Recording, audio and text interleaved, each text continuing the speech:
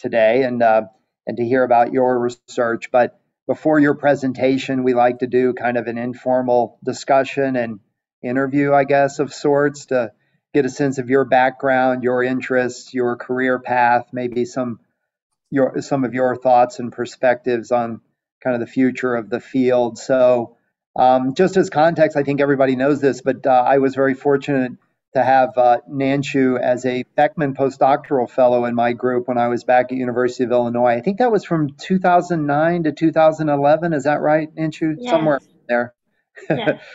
And so I've known Nanshu for a very long time. She was spectacularly successful in my group and opened up new research directions for us, and then subsequently moved to her current position on the faculty at University of Texas at Austin. So Nanshu, maybe we could start by hearing from you how you got interested in science and engineering, and maybe your childhood experiences that maybe led you down this career path, and maybe just some background around how you grew up and how you got started in this field. Sure. Yeah. So I grew up in Chengdu, Sichuan, China. So it's a city considered the hometown of panda bears and hotspots. So my family actually are well educated. Both my parents are college graduates. And I remember that my dad is very handy. He actually assembled his own radio when he was young by just collecting a lot of garbages considered at that time. And when I was in elementary school, we also had science fairs. Those are very rudimentary science fairs.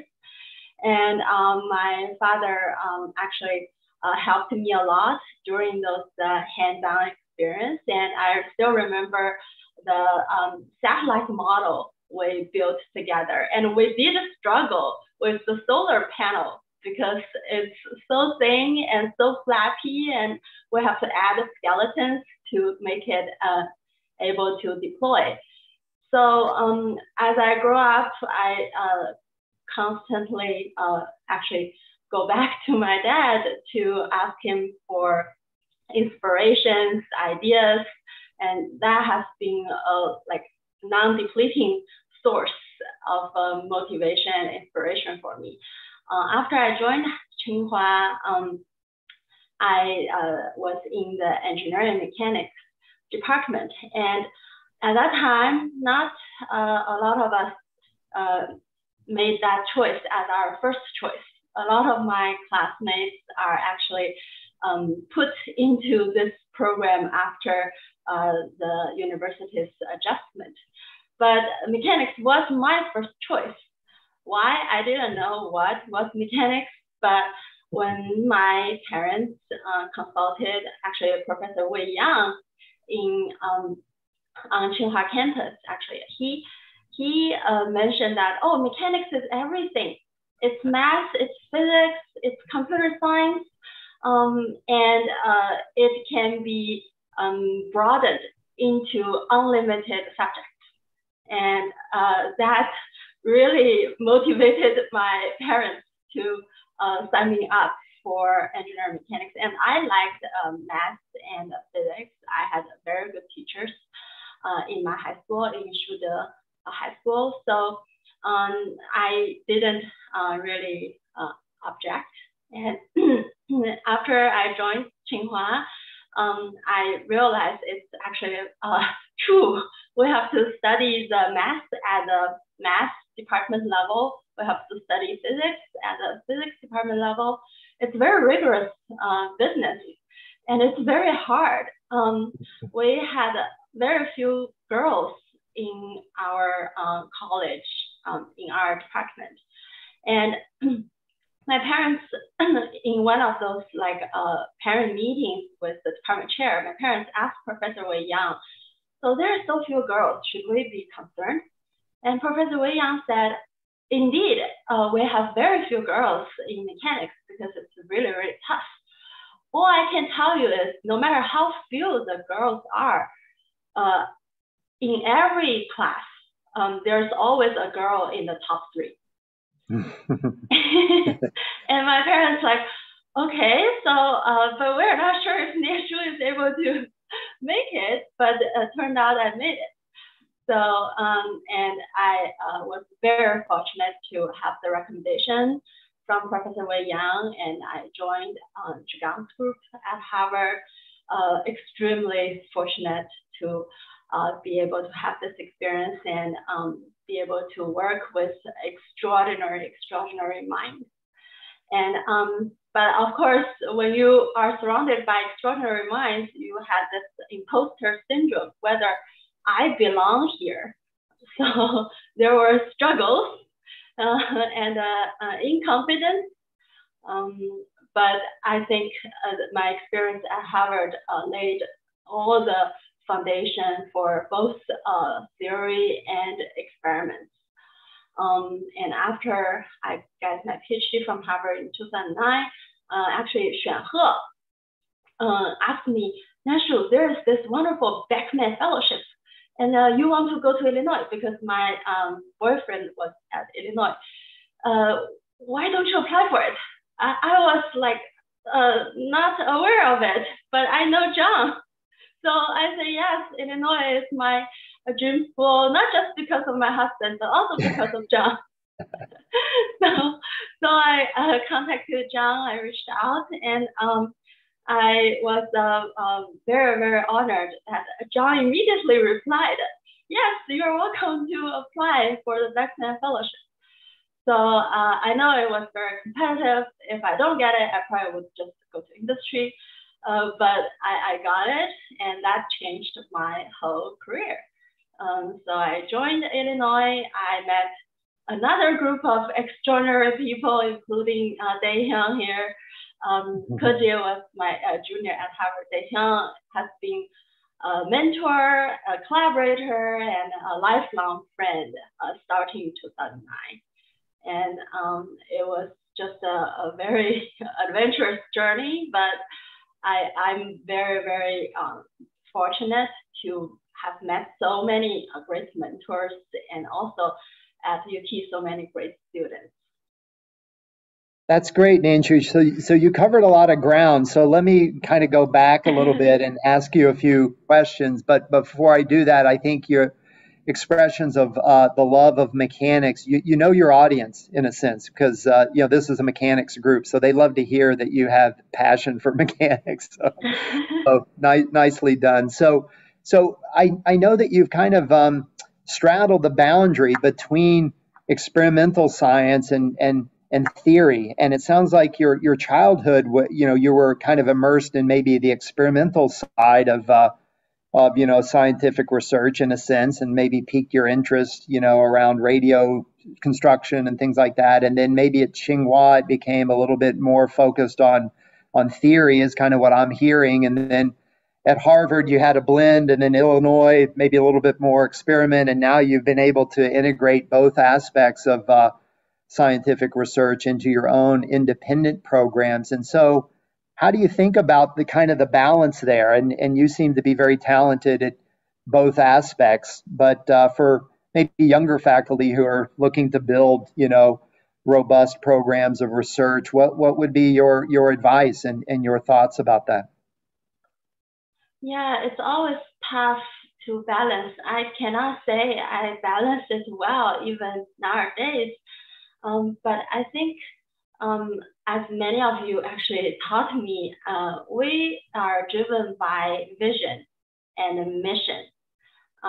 So I will share my vision, whether you agree or not, but I am driven by that mission. So if you see I'm working on a lot of electronics, sensors, devices, it's not because I don't love mechanics.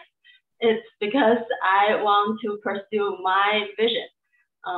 So I think early on, it takes time to build it, but the best way is to read and to discuss with the best minds. I discussed a lot with Daehyung, especially when I started collaborate with the best people, and also don't give up.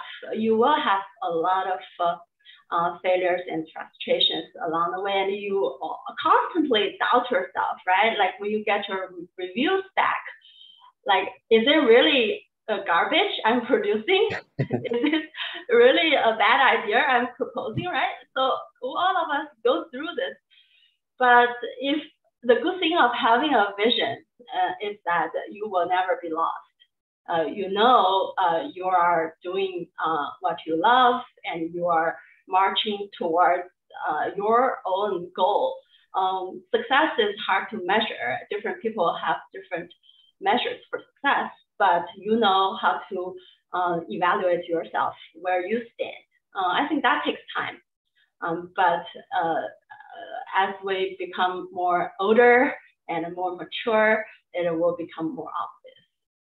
Yeah, great. Those are really interesting and valuable thoughts to share. So I appreciate that. Let me ask you one more question, and then I'll kind of open it up to the other panelists here. Maybe they have some questions for you as well. So you mentioned challenges in being a woman in engineering, mechanics, and maybe in the scientific research enterprise in general. I think you're a very powerful role model now for women, given your history of success and your outstanding accomplishments. And I think about my own group. I think when you were with us and we were back at Illinois, probably you were one of the very few women in the group. I don't know exactly what the percentages were at that time, probably 10% or something like that. Maybe you, two or three others. Right, less than 10%.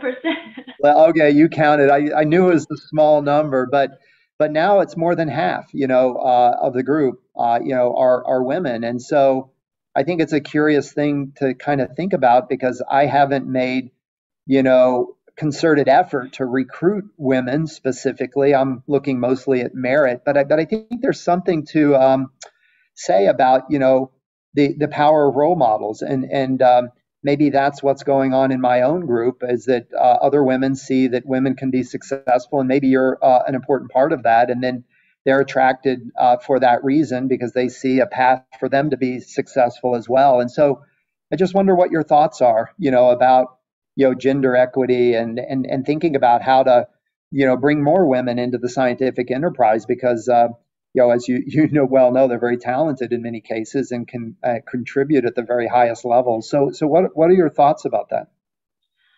Yeah, that's very interesting. I think, to myself, I didn't have much awareness of this gender difference or equity issue. Back in China, we know there are a few of us, but we have to do everything as well as the men. There is no special treatment or privilege or anything. Like, we just don't consider it. Like, I was just like any other female, male student to me. But of course, after coming to the US, we became more aware of this gender equity issue, and like learning a little bit about US history, like equal rights came hard. So then we realized that, okay, so it's not just about us as individuals, it's about the group and the society, like not about us as a generation, but many generations follow. So because of that, I think indeed role models could be extremely empowering to junior female students. And personally, I had a lot of luck to interact with people like Julia Greer, and a lot of people on the paper, Professor Zhenan Bao and Vicky Wen. So those extraordinary, successful female faculty showed us that we have equal opportunity, we have equal talents, We have the only thing is whether we can have the right attitude, and eventually can we grow that attitude to altitude. So that's some growth there in terms of awareness. And nowadays I'm a PI, and I have a lot of female students in my classroom, in my group. And of course, I feel they are like more willing to speak up and interact with me than some of other classrooms. And but I don't try to differentiate or anything. Like everyone is equal, right? Equal means no better, no worse.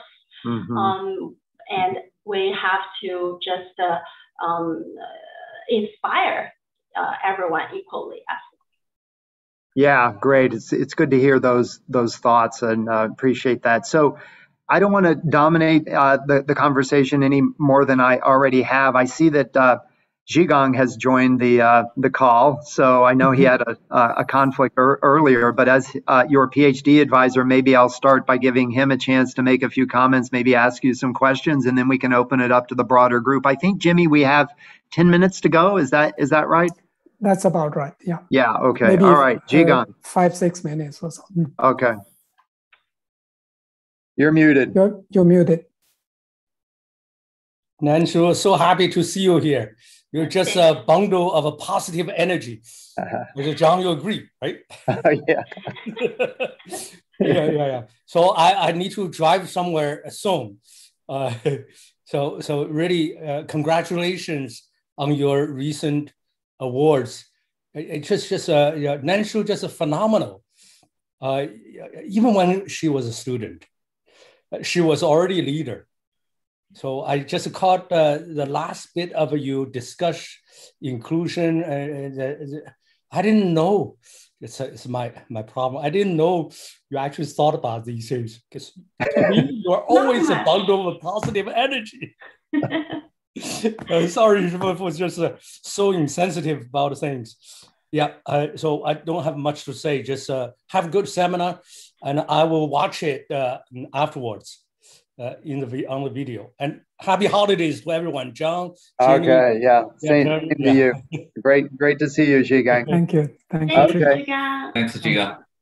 Does anybody else, any of the other panelists have questions let for me Nanshu? follow up. Yeah, let me follow up. Yeah. John, your question.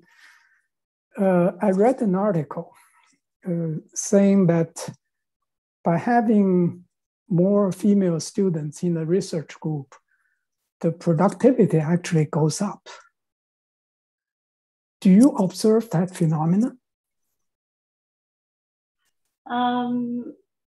I unfortunately didn't have too many female students. Currently, I have one female student in engineering mechanics, Yifan, and one postdoc, actually, Kurdi's first PhD student, Louise. Both of them are very good leaders. So I think full of positive energies. that is something I think really in common. And I think that facilitated a lot of great discussions, interactions, and even management. That's true. Mm-hmm. Okay, John great. and Jimmy, so we have a fantastic panel here, and some of our senior colleagues don't need any introduction, but we do have a list of our junior colleagues. Maybe we can go around of the self-introduction to let everyone knows who are on the panel. How about that? Great idea. Sure, it's a good idea. You want to start? Where do we want to start, Jimmy? Maybe Sulin? Sure. Sulin Zhang from Penn State. My research is about the mechanics of active materials, living, non-living, or living, non-living hybrid materials. And maybe Dae Hyung, you're a former colleague of Nanshu and a continuing collaborator with her, I think. You guys have known each other for a long time. Yeah, my name is Taehyung Kim from Seoul National University. I'm working on the soft electronics, and I have known Nanshu more than 10 years, and she was always very happy, passionate, delightful, and she actually led me and taught me a lot. So I always have admired her, and I anticipate excellent talk today. Thank you. Great. KG? Sure, it's KG Zhao from Purdue. Good morning, everyone. I'm from West Lafayette, so this is the morning time for me. Very happy to see Nanshu again. Although I talk to Nanshu frequently, but it's always, I learned a lot from Nanshu since I was a student. And although we are at the same age, but Nanshu is a few years ahead of me. So Nanshu is definitely one of the role models from Jigan's group I try to learn from and try to mimic. And so in many ways, Nanshu has helped me since I was about to graduate and when I was a postdoc, trying to find a faculty job. So very happy to see Nanshu and congratulations again. Unfortunately, I also need to leave in a little bit. I'll watch your video and I'll be able to hear for a half hour and I'll watch the rest of the seminar afterwards. Thanks. Good to see you. Thanks. Good to see you. Right. All right, Tahir, I think everybody knows you. You're one of the senior guys, I guess, but maybe you can do a quick intro. Thank you for complimenting for the age. I'm in the same group, so. I know most of you, so from University of Illinois, and Nanshu, you're one of our products from U of I and as well as Harvard. Every time I have listened to her talk, it's a new topic, it's a new idea. So I was always excited by her enthusiasm and energy. I have also a faculty meeting, a faculty search committee meeting. So I'll have to spend about half an hour and then I will watch the rest from the videos. Thank you. Thanks, Tahir. Yeah, thanks, Tahir. Ying? Morning, everyone. So this is Ying Li from University of Connecticut. So I'm mainly working on the polymer modeling, polymer mechanics, and the recent machine learning. Actually, I heard about Nanshu, her famous or the great story back to Tsinghua for many years before. She always set the bar very high, so almost nobody can go beyond. So every time I listen to her talk and talk to her, so I learn something new. So this time again, the same. So look forward to your exciting webinars, Nanshu, and congratulations. Thanks, Yi. All right, Jia Lu, you probably overlapped with Nanshu when you were with Charlie Lieber, I'm guessing, but anyway. Yeah. So, hello, everyone. My name is Jia Liu. I'm an assistant professor at Harvard University. Yeah, I know Nanshu for like many years, and we are like very good friends. And I saw her as like one of my like role models, and she also gave me like a tremendous help during like my career. So I really congratulate Nanshu for your like awards, and I look forward to your like amazing seminar today. Great, thanks. Xuan He, I think you guys were in Jigang's group at the same time, right? Of course. Nanshu is a big sister for all of us, right? So Nanshu, let me just say two things. Number one, Nanshu is a natural leader wherever she is. Number two, Nanshu brings a positive energy. That's extremely important at any time. To anywhere, she join, either as a collaborator, as a PI, as a friend. So look forward to your talk, Nanshu. Great, thanks, Xuan He. So Shuju, former postdoc from my group, did not overlap with Nanshu to the best of my knowledge, but maybe you know her through other channels. Right. Yeah. Good morning, everyone. Xu Wang from the University of Connecticut. So my research focuses on soft materials and functional structures. I didn't have overlap with Nanshu, but as John mentioned, she has been a role model for me since my graduate study. I met her at the 2013 SES conference back to Brown University. I thought she was a graduate student when I first met her.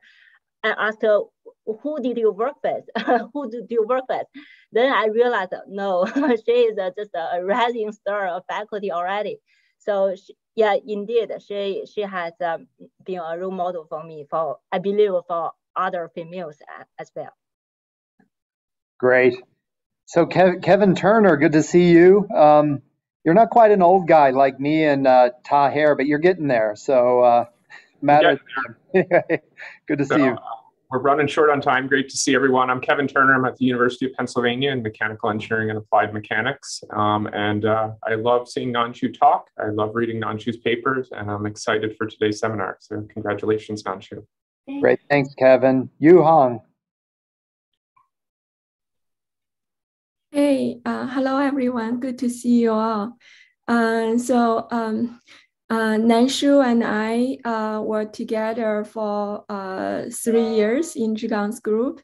And I think Nanshu was the first PhD student, female PhD student of Zhigang. And because her excellent, I think because of her excellent work and positive energy around, that's maybe important reason for us to present like a more female students in Zhigang's group. And I also always enjoy Nanshu's talk. Congratulations and good to see you. Great. So we'll have to go kind of quickly here, but Kunjang, it's good to see you. You want to say a couple of words? Sure. This is good morning, everyone. It's very nice to see you all. And so this is Kunjang Yu. I'm from University of Houston, and it's been very nice that has Nanshu as a sister and a friend, and always a source of inspiration and advice. So I have been maintaining a very long time relationship and a friendship with Nanshu for probably more than 10 years now. So again, congratulations, Nanshu, for all these achievements, awards, and looking forward to your seminar. Okay, I see that people keep joining as panelists, so this interview introduction process could be quite extensive. What do you recommend, Jimmy? Should we go quickly through the remaining folks, or just transition to the presentation, and maybe intros could happen during the question and answer session for people who didn't get a chance to say a few words now? We have 4 more. I okay, believe, keep going. Let's do it. Yeah. Okay. All right, Rubing. Good morning, everyone. Good to see everyone here. Robin Bai from Northwestern University. I didn't have a physical overlap with Nanshu back at Harvard in Zhigang Source Group, but we met over several places. I think we first met at ASME in Phoenix, and she was also mistaken by other students as a graduate student. But Nanshu has long effect. Her legacy from UIUC, such as slides on how to apply for faculty jobs. I still have those slides. I think I succeeded them from Ke Zhao. So I just want to let you know, Nanshu, you still have very long, big effect on us till now. Thank you. Great. All right, Yanfei. Hey, thank you, John. Hey, this is Yanfei Gao from the infamous University of Tennessee, like Zhigang always says. I have the pleasure to be the academic brother of Nanshu, and I met Nanshu several times at many occasions. And I invited Nanshu to give a talk to our place. That has been like 5 or 6 years ago. Time flies very fast. And I enjoyed her many talks before, and I look forward to more exciting things today, right? So nice to see all of you guys here. So I see so many familiar faces. Thank you. All right, great, thank you. So Ken, you're up. Okay, hello, good to see everyone. I thought I was going to get a prize for joining this. That's the only reason I joined. some kind of a giveaway. But anyway, it's a pleasure to see everyone here and to celebrate with Nanshu. A lot of you talking about your experiences with her as a former graduate students and mentors. But I can talk to you about her as a colleague at the University of Texas. And we're very lucky to have Nanshu. She brings a lot of life, as most of you know, to us. And for old white-haired, white-bearded guys like me, brings life much more excitement than it used to be. But anyway, she does a lot of things, full of energy, and happy to see her at UT. Okay, thank you for those comments. So last but not least, Ji Yen. Hi, everyone. This is Jay. So congratulations, Nanshu, for the Young Investigator Award. Excellent work. So actually, I think I may be the earliest that know Nanshu, because when she was undergraduate student at Tsinghua, at that time I was a graduate master student. So she was doing the senior design. I think at the maybe whose group? I forgot. But that's the time actually. That was the time I remember her. And then she went to Jigang's group, and then went to John's group. I follow up with his work in her work. Yeah, it's a wonderful work. Thank you. Okay, great, thank you. Okay, Jimmy, do we want to transition straight into the seminar, or do you want to present the slides on the EML webinar series? Good question. We're running a little late, right? I think we should just go. Okay, go ahead. Yeah, maybe just quickly go through the.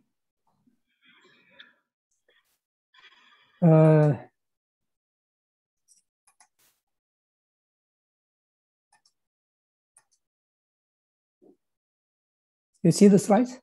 Yes. Okay, so I'm not going to go through the Team EML this time. We probably all know who we are. And I just want to highlight for EML webinars, we also publish overviews. So I'm highlighting 4 of them. The overview by Huajian Gao and his group, overview by Ollie Sigmund, overview by Xiqiao Feng, and overview by Teng Li. It just happened that these 4 overviews were written by a researcher in Singapore, in Denmark, in China at Tsinghua University, and in the United States at University of Maryland. So it's truly an international group.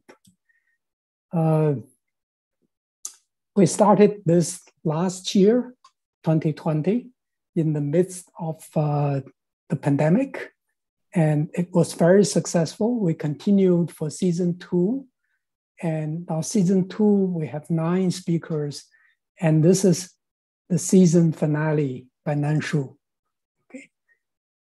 We also did some social experiments.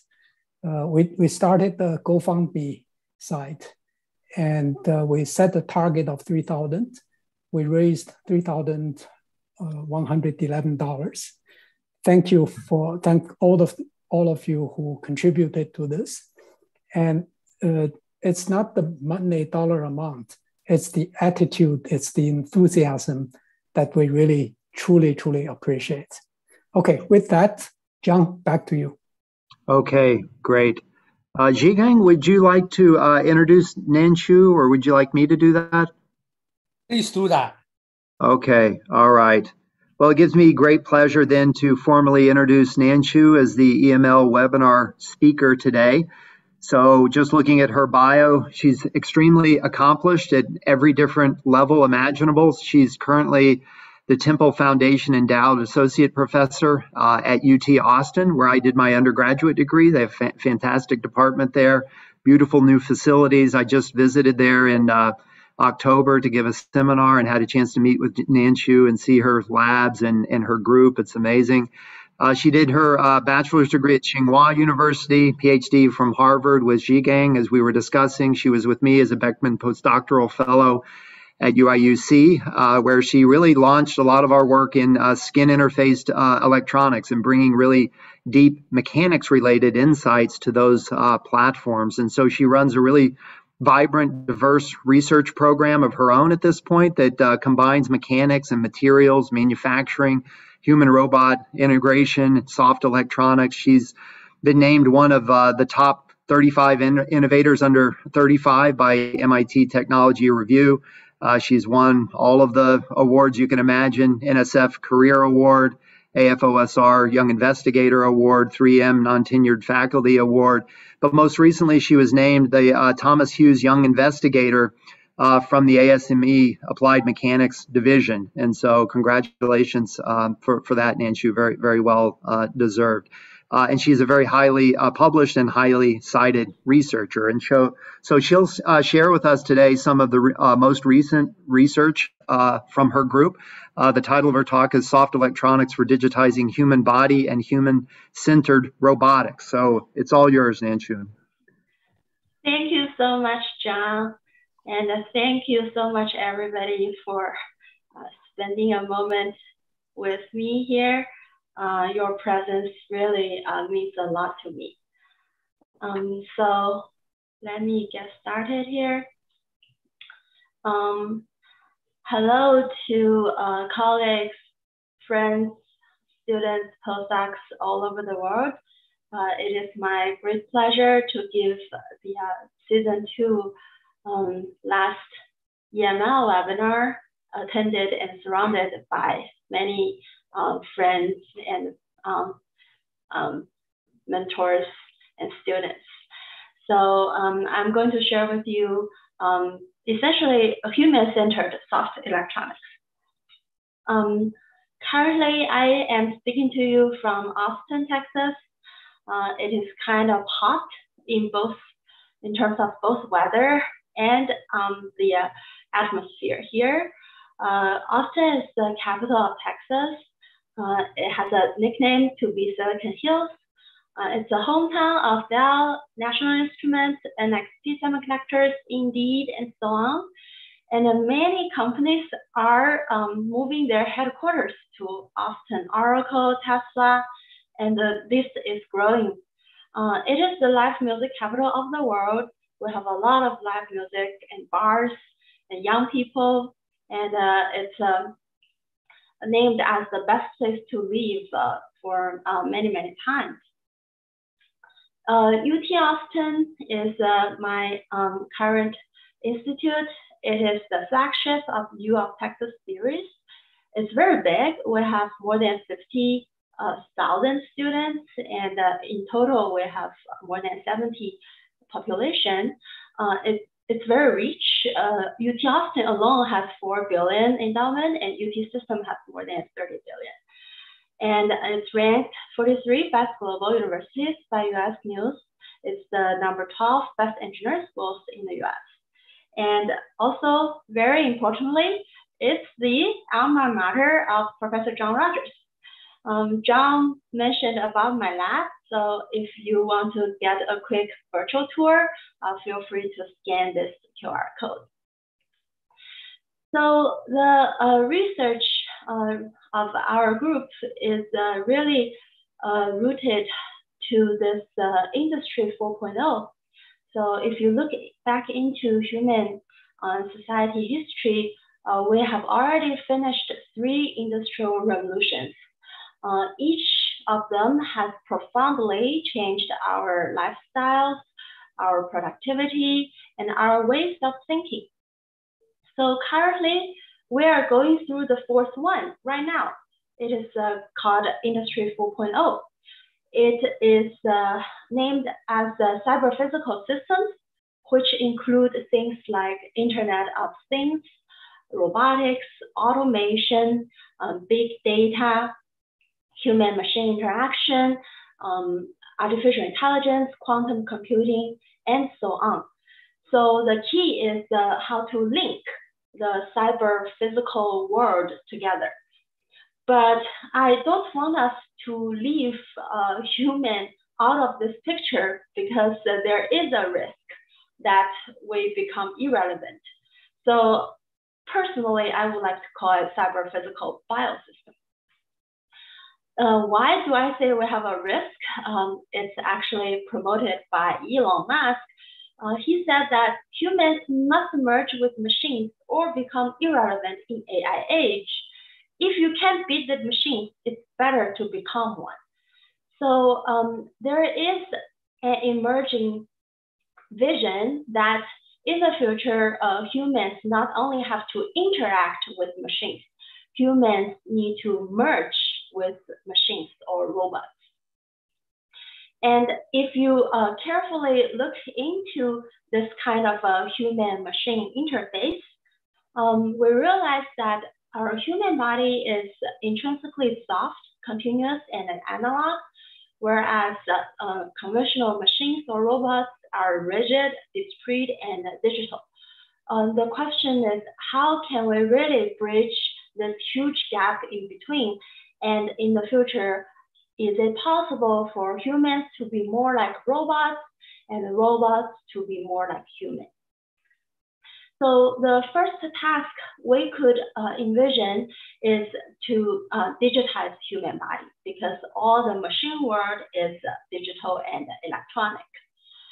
So human body is continuously radiating highly distributed, multimodal personal data about our health, our readiness, our intention, and emotion. We say it's distributed because from head to toe, we have very different signals. If you want to measure the brain, it has to be from the brain. If you want to measure the muscle, it has to be on the muscle.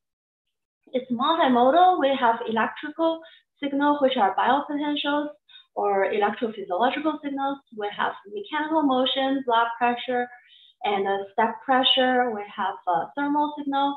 We even have a lot of biochemical markers. And it's personal, of course. Everybody is radiating different data. It's continuous. So ideally, we want to build something called a digital twin in the cyberspace of our human body. And then this digital avatar is able to interact with machines, connect to the internet, and contribute to the big data. So digital twin is actually a concept first proposed by NASA in 2010 for the numerical models of spacecraft. But nowadays it becomes increasingly popular because of things like metaverse. It's basically a virtual representation or an avatar that serves as the real-time digital counterpart of a physical object or process. It has the following features. It has to mimic the structure, the context, and the behavior of the physical asset. It should be dynamically updated with physical data, and ultimately it should inform decisions that realize value. So as we can see, if we can build a digital twin for human body or even for human organ, then it will have a significant impact for things like disease management, performance tracking, metaverse, and so on. So here we realize how important the physical data is, and to acquire high fidelity physical data from the human body, we need soft electronics, bio-integrated, bioconformable electronics. So this poor guy is really armed to the teeth. We are consolidating a lot of your work here today onto this poor guy. We have Daehyun's artificial retina, John's optogenetic brain patch, our wireless chest E-tattoo, and a lot of Xuefeng's twining nerve electrodes, Stephanie's E-dura, and Professor Zhonglin Wang and many others, energy harvesters, and so on, right? So it's a really booming field to work and contribute.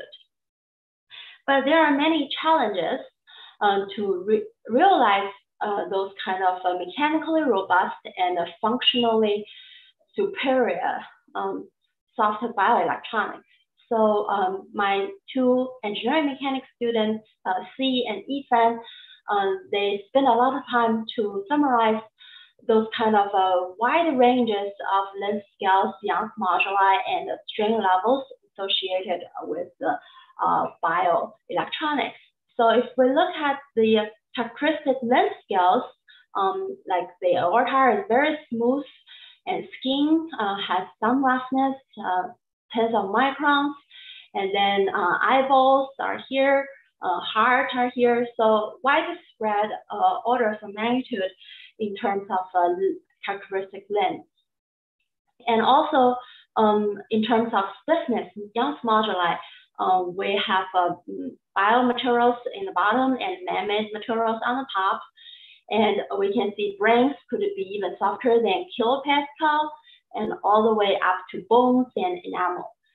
And in terms of man-made materials, especially electronic materials, we have silicon metal, here hundreds of gigapascal, graphene, even terapascal.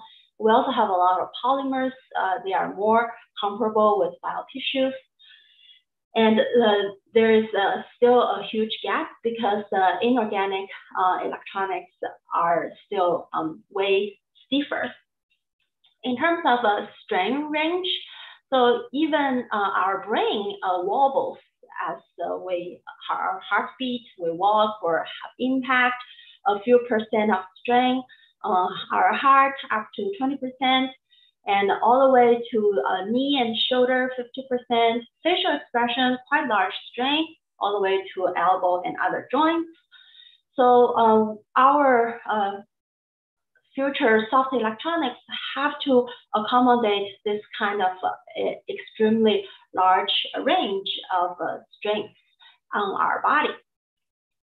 So to overcome a lot of those challenges, as you can see, we want to really use fundamental science to build ultimately soft bioelectronic systems to really achieve our vision that one day human and a robot will become seamless.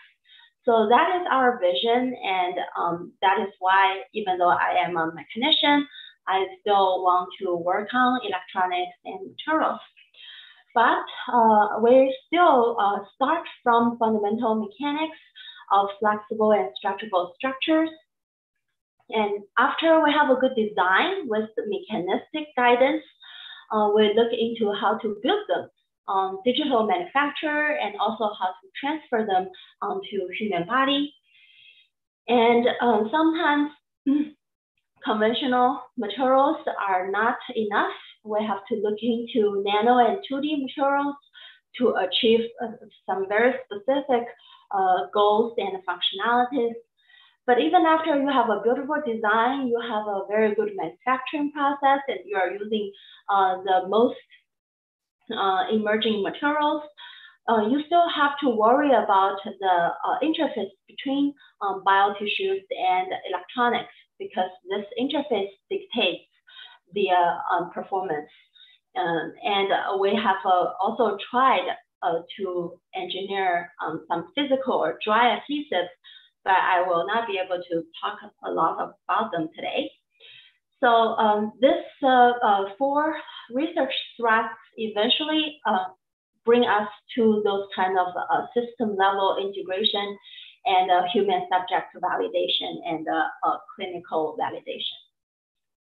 So first is about stretchability, right? We know that stiff materials are not intrinsically stretchable, but if we structure them properly, like a 3D spring or 2D serpentine ribbon, we are able to make any material stretchable using this kind of serpentine structure. And the trick is that even though we have large end-to-end displacement, that displacement can be accommodated by rigid body rotation as well as out-of-plane buckling. This was first proposed by Turner and Zhigang, and now we have a series of theories and experiments to really give you analytical solutions and provide practical guidance. So using serpentine ribbons, first thing we have to think about is how soft it can be. So we adopt this very popular so-called horseshoe serpentine design. And we have an arc, which is just a part of a circle, and a linear arm, and joined by another arc, and this can repeat. So if we have this kind of horseshoe structure, we can analytically using either curved beam theory or elasticity to predict the stiffness of a serpentine structure normalized by its straight counterpart. We can see that alpha is this joining angle. When it's negative 90 degrees, it is a linear ribbon, a straight ribbon. So it starts from 1, and when it becomes larger, 0 is half circle, and larger is more than half circle. So we can have orders of magnitude reduction in terms of stiffness.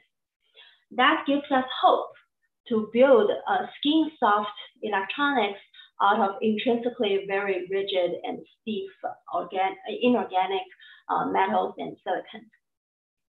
In terms of stretchability, we always care about where is the maximum strain and how big is it, because a lot of brittle materials like silicon rupture at about 1% strain. So we developed curved beam theory and elasticity to analytically solve the strain fields inside the serpentine under stretching horizontally. So here are the strain fields plotted on undeformed shape. And we can see maximum strain in serpentine always occur at the inner crest. And we're plotting the ratio between the horizontal strain and the applied strain. So if this ratio is smaller than 1, it indicates strain reduction mechanism in the serpentine.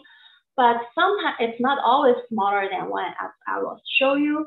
When the serpentine is fat, or when the serpentine is close to straight shape, it's actually a strain concentration site, and it will make serpentine even more easier to break.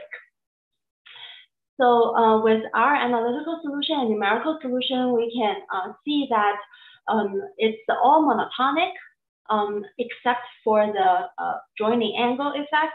When we have narrower serpentine, we will have longer arms. When we have more tortuosity or more waviness, we always have smaller ratio of the strain, and that means we have a significant strain reduction. But you can see that when alpha is close to negative 90 degrees, which means it's close to a straight ribbon, we have somewhere that is even larger than 1, this ratio. And that indicates that serpentines are not always more stretchable than their straight counterparts. We have to be very careful with this kind of abnormality. Those are all freestanding serpentines. When it's supported by substrate, substrate could play a significant role. When it's a soft substrate, it's the ITO, which is a transparent conductor, indium tin oxide, very brittle. And we can see straight ITO rupture at 1% as a brittle material, but when we pattern them into serpentine shape, they can be stretched more than 100% because the soft substrate does not really constrain the rigid body rotation and even out-of-plane buckling of the serpentine ribbons. But when we have a stiff substrate like Kapton or PET, they fully constrain those kind of strain releasing mechanisms. And no matter how we tune the width or shape of the serpentine, the rupture strain is always close to 1%. It means serpentine basically has no use on stiff substrates. And this is also something we see in industry. And we want to, again, show a warning here. So based on those fundamental mechanics knowledge, in serpentine, we could build a lot of skin soft electronics, and this is the beginning of that. When I was a postdoc in Zhang's group working with Daehyun, and we are able to use the so-called filamentary serpentine network of serpentines, and we are building literally hair thin, skin soft epidermal electronics or electronic tattoo stickers that can be patched on any part of the skin, for example, around his neck. I believe this was Daehyung, speaking different words, up, down, left, right, and then he can play a skull band game just from his neck muscle vibration instead of his voice.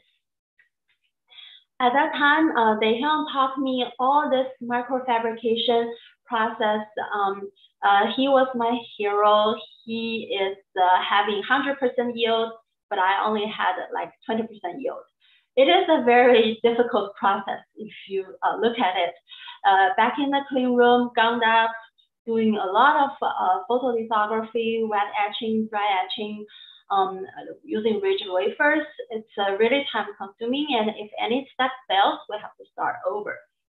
Fortunately, John is very rich, and we don't have to care about all the cost, but it is actually very expensive. So at UT, we started to think about whether we could do freeform or digital manufacturing of the ETA tools, which means we don't have to use any photo mask or stencil or template.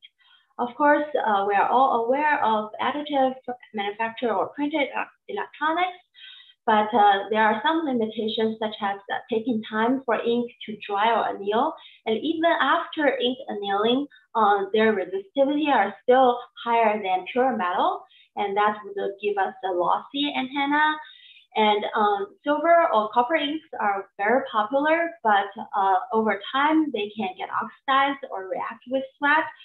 Gold inks are available, but they are very expensive.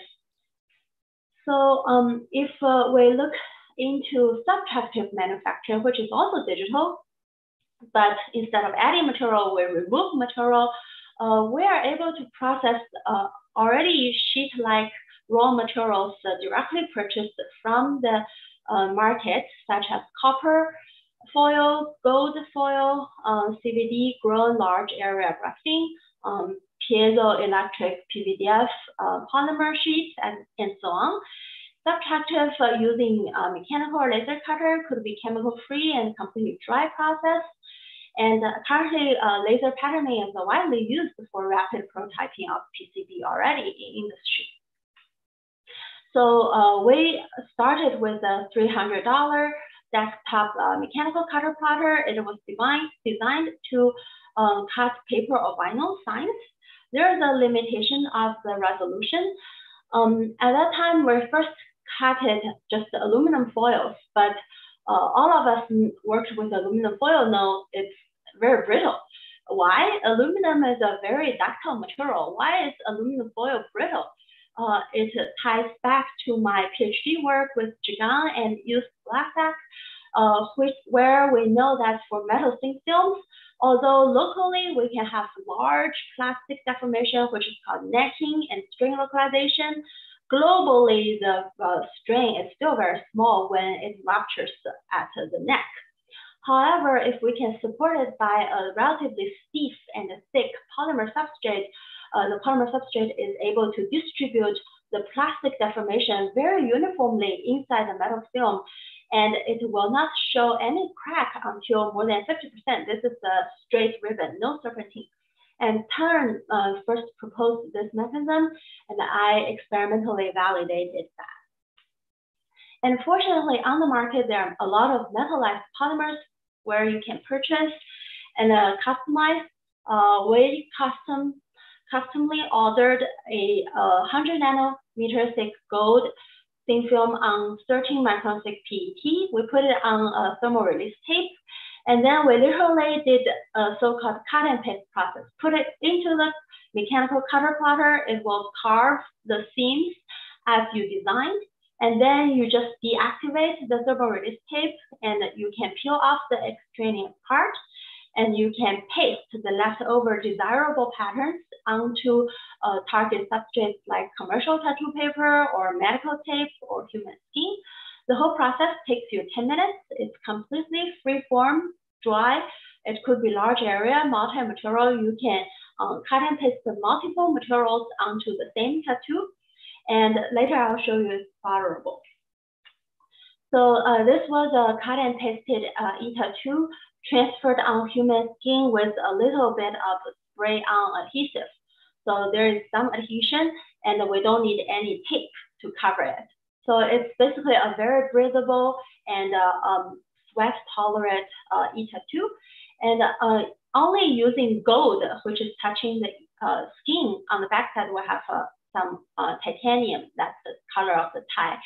So we can measure things like ECG out of the pair of electrodes, skin hydration using the dot ring electrodes, and a very long resistor from here all the way to here. That's a resistive temperature detector. So when we heat up the subject, the skin temperature started to rise after 10 minutes, skin start to sweat. After another 10 minutes, the surface of the skin is full of sweat. As you can see, the skin hydration saturated. Even though it was full of sweat, we can still measure pretty high fidelity ECG here. This is a blown up view, and extract heart rate. So it's actually very sweat tolerable. And in addition to electrical signals on the chest, there is also a very subtle mechanical signal. If you put your fingers on the chest, you can feel your heartbeat. That is called a seismocardiogram. To really quantify how big it is, we actually collaborated with a colleague at UT to do 3D full-field digital image correlation. And this is after filtering the breathing pattern, we can see just the SDG. The out of plane displacement is up to 8 micron, quite small. And we can see the distribution. And we also see that for individual heartbeat, we actually have 2 peaks, peak 1, sound 1, and sound 2. And the peaks are very location dependent. So when you put your sensor here, you only measure the second peak very well, not the first one. On the bottom, only the first one, not the second one. But in the middle, you measure both of them reasonably well. So that's the contribution of the 3D DIC. So we subsequently built a dual mode ECG plus SCG tattoo and put it at the middle location to the left of the sternum.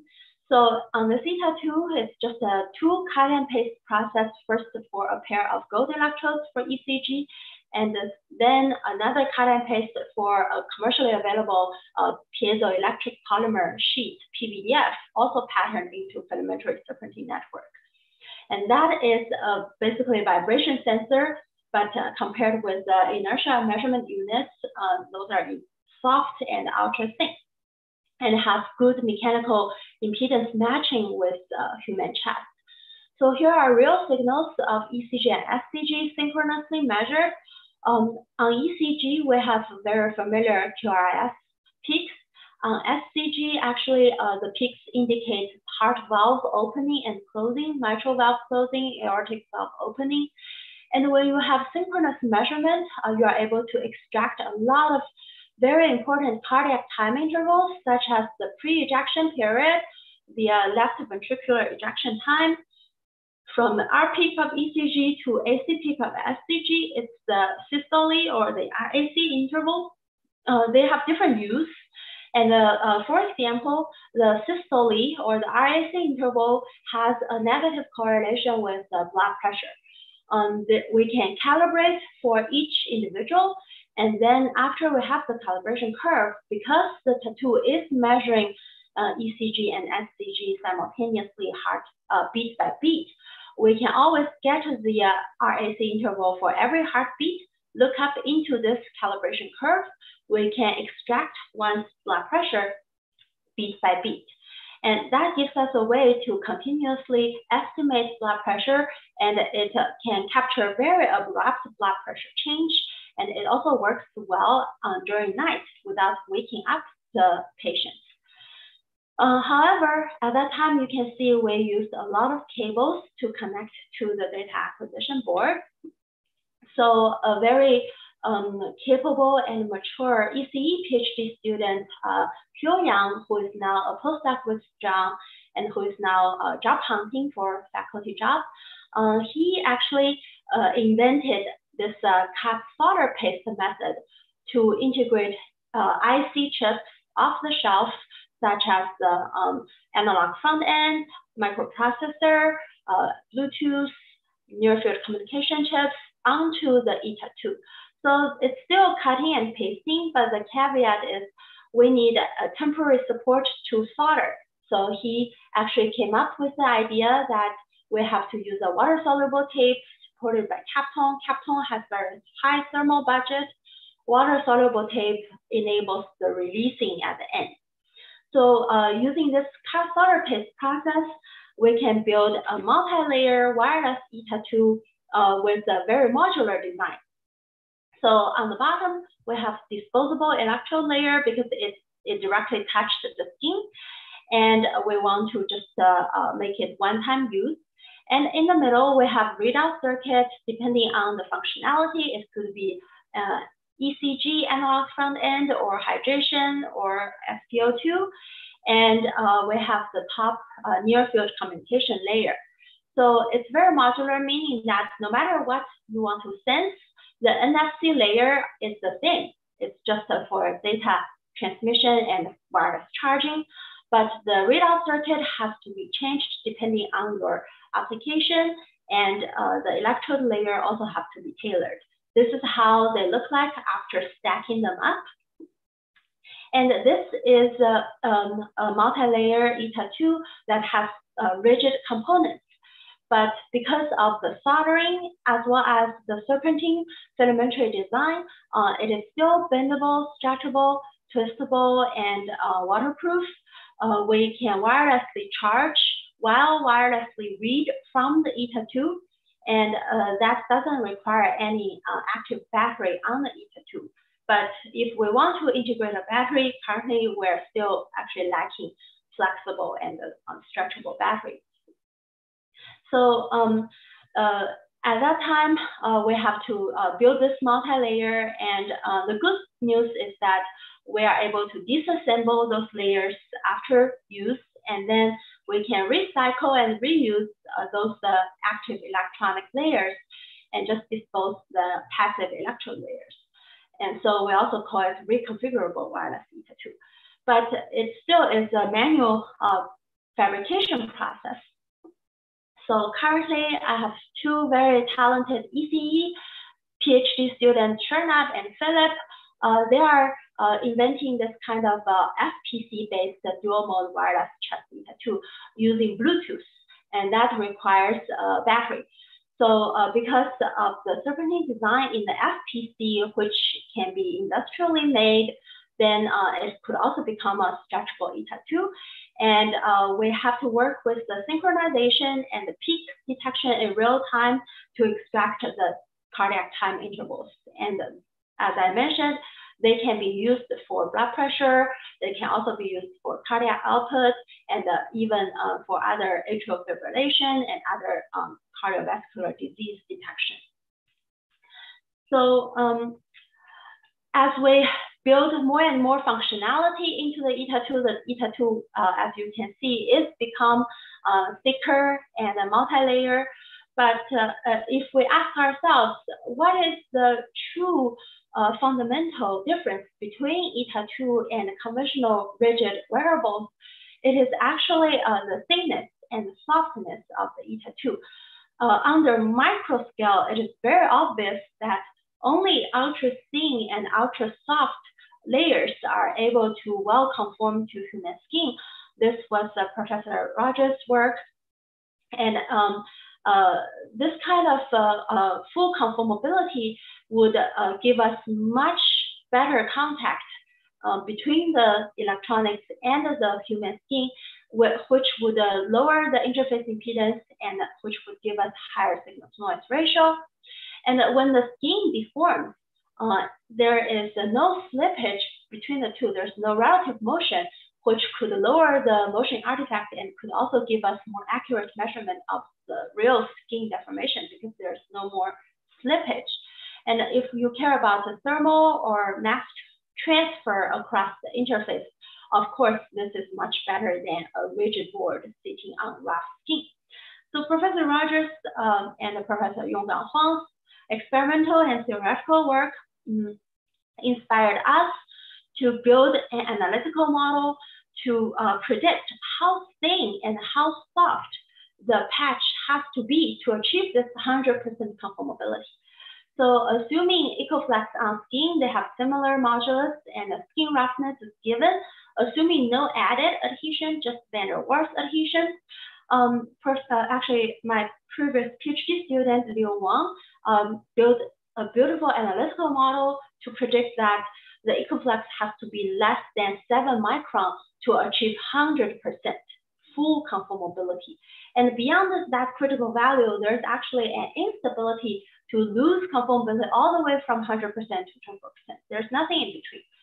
And this was independently modeled without any fitting parameter, but we can see very good agreement between experiment and model. So 5 micron, fully conformable, 36 micron, barely conformable, 100 microns, forget about it. So Leo did a lot of analytical work at the UT and now is a postdoc with Xuan He at MIT, and he is about to join USTC very soon.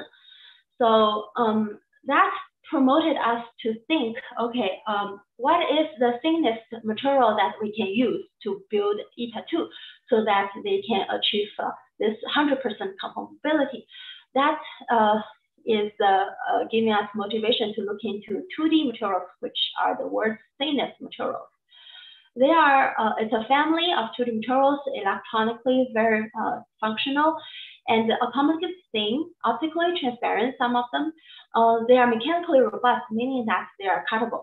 For example, we cut and pasted metal and polymer sheets, but we never cut and pasted silicon or IPO.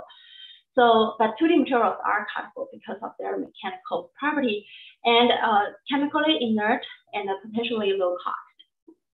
But 2D materials, although they are very thin, they are not very stretchable. They are more stretchable materials and devices, but they are a little bit thicker. So we start to engineer graphene ETA2, which is both thin and soft. And Professor Takao Somaya engineered the gold nanomesh, which is even thinner.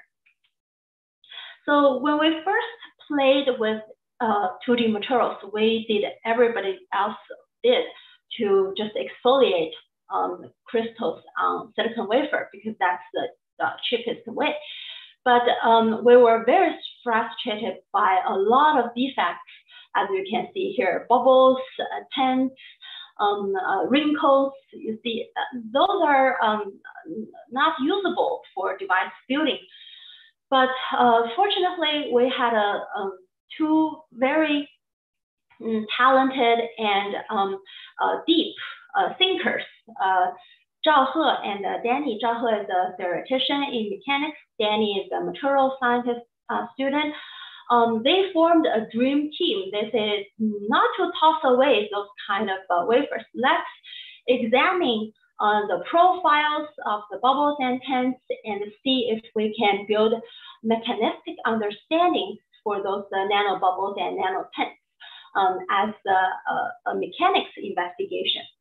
So from there, they actually built a beautiful framework to look into the strain, the interface, the force deflection relationship, and even the instability of those bubbles and tents, and published a series of papers, very fundamental and very deep in mechanics and very useful information. But today, I will skip all those beautiful work and I will bring us back to track on graphene ETA2. So the conclusion was basically it's beautiful for mechanics study, but it's not useful for device building. So we later went from exfoliated 2D materials to CVD grown 2D materials. And we again used our cut and paste fabrication, but before the cutting, we have to do this very conventional wet transfer process for graphene. And after fishing this PMMA supported graphene, we do not remove PMMA and we keep the graphene facing up. From here on, there's no more wet process, no more photolethal or developer to contaminate the graphene surface. Very clean, very pristine graphene surface. After cutting and pasting, the clean graphene is directly touching the skin. And this work was led by a previous postdoc Shide in collaboration with Professor Deji Akiwande. So here we can show you a video to transfer the graphene e-tattoo out of tattoo paper onto human skin. By smearing water, we can remove the tattoo backing paper and leaving the graphene e-tattoo on the skin. There is no added adhesive, it's just by van der Waals force, but because PMMA is only 500 nanometers, so it is an ultra thin, ultra conformable e-tattoo, and it's also optically quite transparent and invisible. So this is how transparent it is. The transmittance is more than 85%. This is the thickness dominated by PMMA because 2D atomically thin graphene, monolayer graphene was only 0.34 nanometer. If we use a straight ribbon, it would rupture at 20%. It actually started rupture at about 2%, but it doesn't fully rupture at 20%. If we pattern into a serpentine shape, it doesn't fully rupture until 50%. A very key feature of ultra thin and ultra conformable graphene e-tattoo is this electrode skin interface impedance as low as the wet gel electrode. So it can give us also high signal to noise ratio of physiological signals as well as the gel electrodes. So because it's so invisible and so thin, we put it around human eyes on human face, but no one can really tell that you are wearing e-tattoo on your face. And around human eyes, we can measure the eyeball rotation induced the surface biopotential, which is called the electrooculogram. We use a open BCI Bluetooth data acquisition board, and it can broadcast to this laptop. This laptop process and interpret the EOG signal and convert that to control a drone. So the drone is flying according to Hyoyang's eyesight. If he looks left, the drone flies left. And there's no camera whatsoever on the drone, so it is all coming from his eyeball rotation-induced surface potential. So at that time, what we didn't show you is that this kind of interconnect between graphene e-tattoo and the rigid board is the most troublesome. The graphene e-tattoo is quite robust, but if he even moves his head a little bit too much after this installation, this interface fails and the whole project fails. So it is because there is a huge stiffness mismatch between ultra thin graphene e-tattoo or other ultra thin e-tattoos and conventional printed circuit board. The thickness mismatch is more than 10,000 times. The stiffness mismatch is more than 200,000 times. So what kind of interconnection could reliably interface graphene with rigid board? That is a problem puzzling a lot of people, not just us, from packaging and integration, from the system level stretchability and interface. So I'm not going to read over those frustrations, but basically everyone is saying, oh, the interconnect between ultra thin devices and rigid circuits is a challenge. And most of us focus on the sensor, but not the interconnect, but more work is required for the interconnect. So we say, okay, we are a mechanician. We should take a close look at this. And fortunately, a very smart material science student in our group, Hong Wu, came up with this idea, which now we call heterogeneous serpentine ribbon. Hong Wu was actually a postdoc in, an undergrad in John's group, and joined our group as a PhD student. So his idea is this: okay, if serpentine is so stretchable, can we use a serpentine interface between graphene and gold, for example? So it's basically a pure mechanical lamination between graphene serpentine and gold serpentine. Graphene is facing down, gold is facing up. Graphene is touching the skin, so it has to face down, and the gold has to face up to contact with the graphene.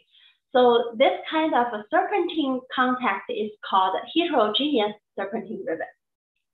Of course, the gold cannot be too thick, otherwise the step edge would be too high. We're still studying how high is not going to work. But without any adhesion, graphene can well conform to gold and does not sleep on gold. Gold has roughness. So this is the interface here. And to interface with a rigid board, Hongwu proposed the idea of using a soft interlayer that has vertical electrical conductivity using those carbon or nickel doped silicone rubber. So the soft layer is like a cushion, a strain isolation layer between the rigid board and the gold. The gold is very thin, remember? So we performed a lot of experiments and numerical simulation to illustrate this hetero-serpentine ribbon idea. Oh, this is how the physical device looks like. So we are putting it on the palm because we're trying to measure something called the electrodermal activity. Our palm is full of eccrine sweat glands, which are controlled by sympathetic nerves that reacts with mental stresses and emotional arousals. And only palm and feet have those eccrine sweat glands. So when we are nervous, actually right now, I have some sweat on my palm. And to measure that, palm is the best location. And commercially, we have to use gel electrodes connected to the palm like this onto a wristwatch. So this is how the hetero-serpentine connected to the wristwatch with this soft interlayer. So we compared the stretchability of 4 different examples. One is the hetero straight ribbon, where we have a step edge. Those are all straight overlap. Another one is just a pure straight get. And the third one is a hetero serpentine ribbon with the gold edge, step edge terminating at the crest of the serpentine. Intuitively, we know it's not very good because the maximum strain occurs at the crest, if you remember. And lastly, we have the step edge terminating at the arm, and we expect this one to be more stretchable. So here are the experimental results. We measure the end-to-end electrical resistance as a function of applied strain horizontally. So the first one is the least stretchable, as we all could appreciate. The step edge is a big trouble. The straight get doesn't rupture until about 10%, as we previously mentioned. So those two have been also summarized in another paper. And we studied also the microfracture of the get.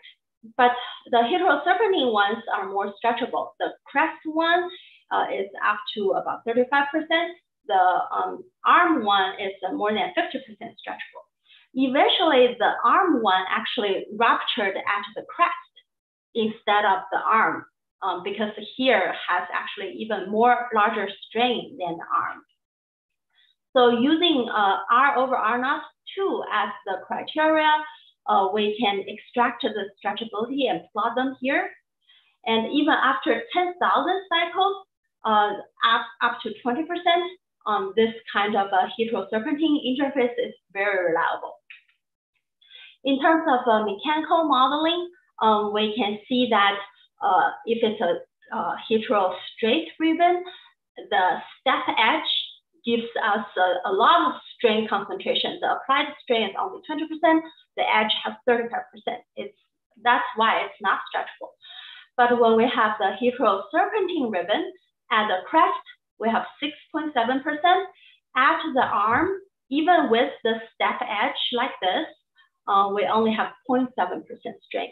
Actually, the maximum strain still occurred at the crest of the get. That's why it ruptured here, not here. So if we plot the maximum strain compared with the hetero straight ribbon, the hetero serpentine ribbon at the arm can give us a 50-fold of strain reduction. So this is a very practical solution to the interconnect between ultra thin eta2 and any kind of rigid circuit. So because of the robustness, we are able to measure ambulatory electrodermal activity using graphene eta2. The blue ones are the gas data, the red ones are the gel data.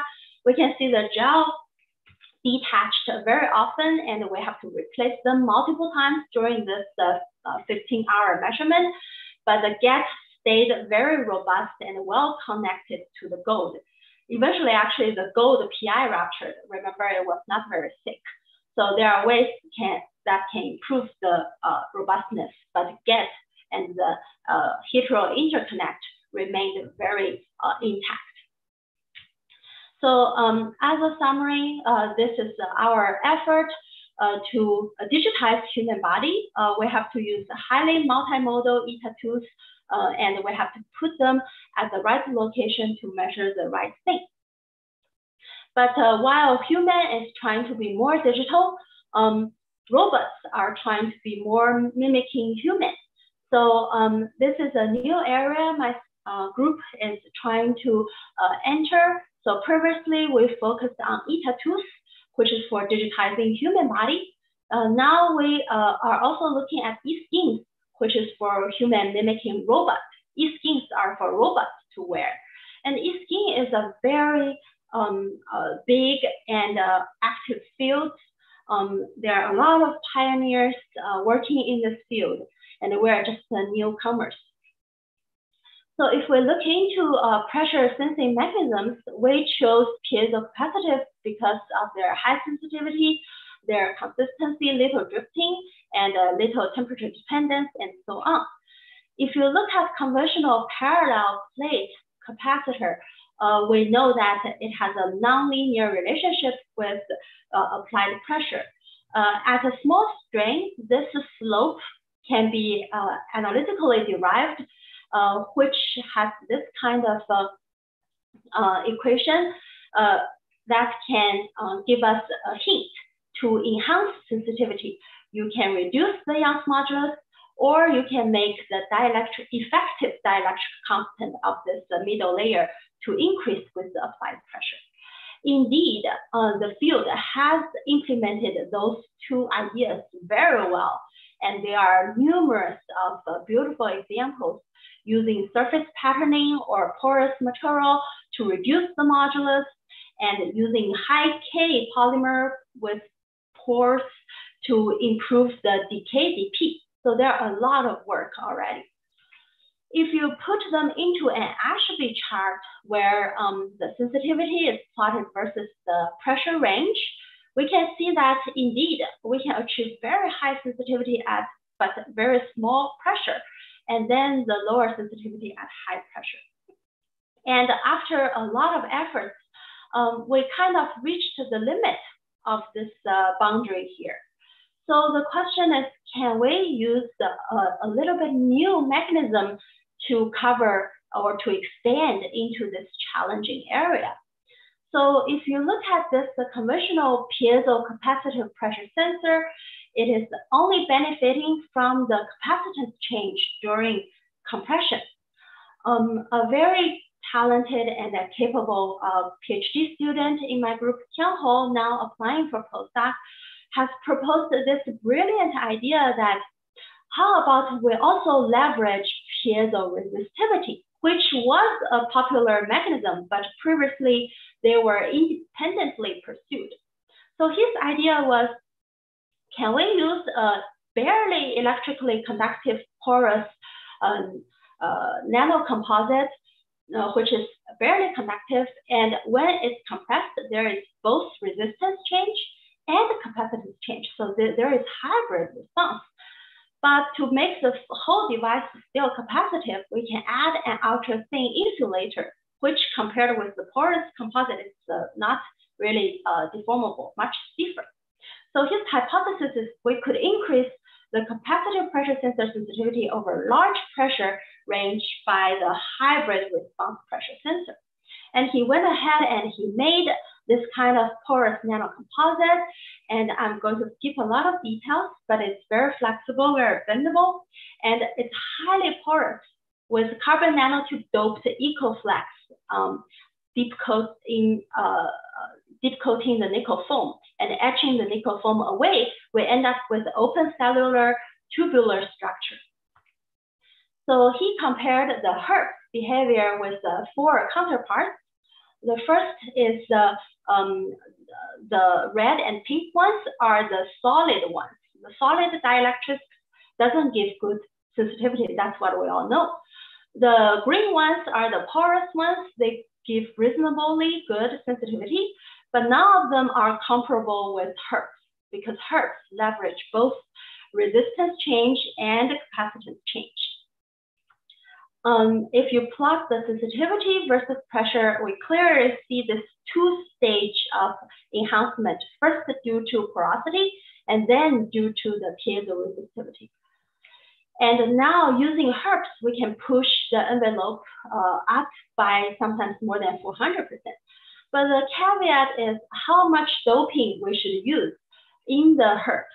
Because if it's too much doping, it becomes it's a resistor, basically. If it's not conductive enough, it's a capacitor. So there's a sweet spot in between, and we build an analytical model, a simplified model using the simplified circuit. The solid curves are the theory, the dotted lines are the experiment. And we can see when there is a sweet spot about 25%, and we can predict that. When the theory is, when the doping is too much, we can see that the assumption broke down that we have parallel plate and a parallel electrical field. So the disagreement enlarges. Because of the sensitivity, we can put them around any kind of human pulses to measure the pulse waves. Even under a lot of preload, like when we wear the headset, the preload compromised the sensitivity a little bit, but still able to give us a very good signal even at the temporal artery. And now Tianho is pursuing this stretchable version of the hertz, which we call it a SHRP, stretchable hybrid response pressure sensor. So here we mounted on an inflatable robotic finger. The inflation would induce about 40% stretching, biaxial stretching. And we can see that because it is so stretchable, and also because it's not very sensitive to stretching, we are able to measure very high capacitance change only after they touch each other. So it's a stretch insensitive, intrinsically stretchable and highly sensitive pressure sensor. And if we look at this zoom in curve, we can clearly see the pulses. The soft robotic finger is very robust and safe for human interaction. So here we demonstrate that a human moves all the time. After making the initial contact, what if we adjust a little bit? Previously it was pixel 5 measuring the pulse. Now it's the pixel 6 measuring the pulse. And Hyun is our aerospace engineering PhD student, who is really into this robotic actuation and manipulation. So in summary, the future of mobile health and human-centered robotics is to try to close the loop. I'm modifying Daehyun's schematic here. So for human body, we want to perform biomarker sensing, signal processing, data analysis, and come up with a medical diagnosis either using artificial intelligence or doctors and nurses develop treatment plans and even deliver the treatment also using those smart electronics. For the human-robot interaction, Daehyun and I wrote this paper when soft robotics was first launched.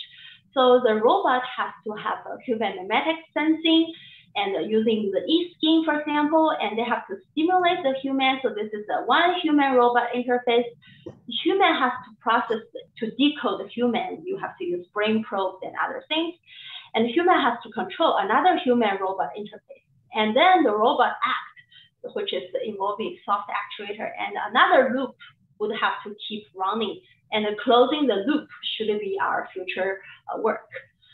So in conclusion, ETA2s are for human wear, whereas E-skins are for robot wear. Many soft materials and sensors can find applications in both fields. Bioelectronics interface dictates the ETA2 performance, and E-skins are trying to mimic human skins. There are a lot of opportunities lying in mechanics, materials, electronics, bioengineering, data science, and very importantly, their convergence. There are many challenges, but I think mostly lying in ourselves. Are we innovative enough? How about privacy? How about ethics? How about your user compliance and so on? But overall, the future of soft electronics is wide and bright. I would like to acknowledge many old and new collaborators over the years, especially Daehyung, my most published collaborator, and many of my colleagues at UT and medical collaborators and collaborators all over the world, and also DoD collaborators. And I stopped collaborating with my advisors after I became independent, but I really want to thank them for recruiting me, for mentoring me, for supporting me. Otherwise, I wouldn't be here today. And my fantastic group and beautiful Austin, Lake Travis, and my sponsors. Three live e-commercials, I guess. First, we have a faculty opening in our mechanics group right now. The application is still open, and we will review on a rolling basis. So if you are passionate about mechanics, especially experimental nano mechanics, please apply, and we will start the interview in January, February. And second is that in June 2020, Ray and Chad are hosting this 19th US National Congress on Theoretical and Applied Mechanics. And Yongju and I are organizing a mini symposia called Mechanics of Flexible, Stretchable, and Biointegrated Electronics. We have 3 fantastic invited speakers who have already confirmed to attend: Wei, Xuanhe, and my co-DT.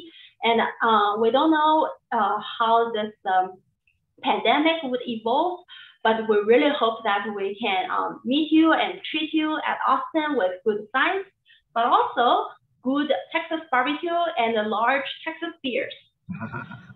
And finally, I am an incoming associate editor for Nano Letters, led by Terry and Yi.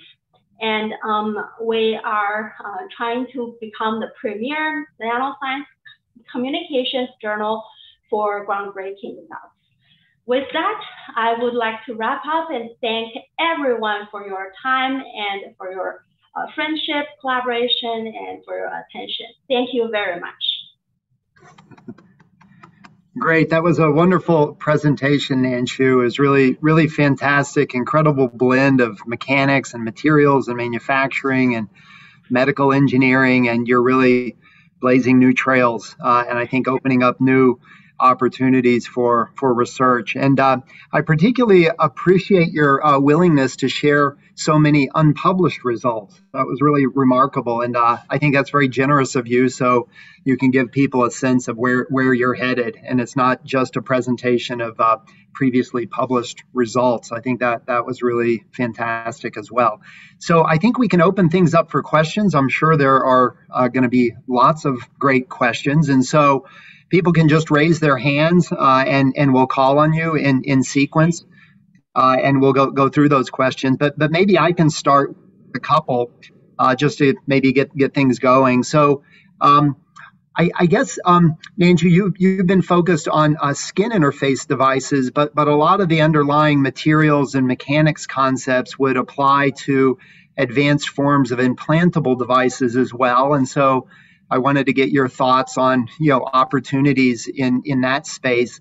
number one. And then number two, a number of people on the call and, in the broader community are very interested in tough conductive hydrogels. And I think those are really exciting classes of materials. And I just also wonder what your thoughts are on their possible role in these kinds of devices, complementary maybe to ultra thin materials as skin interfaces.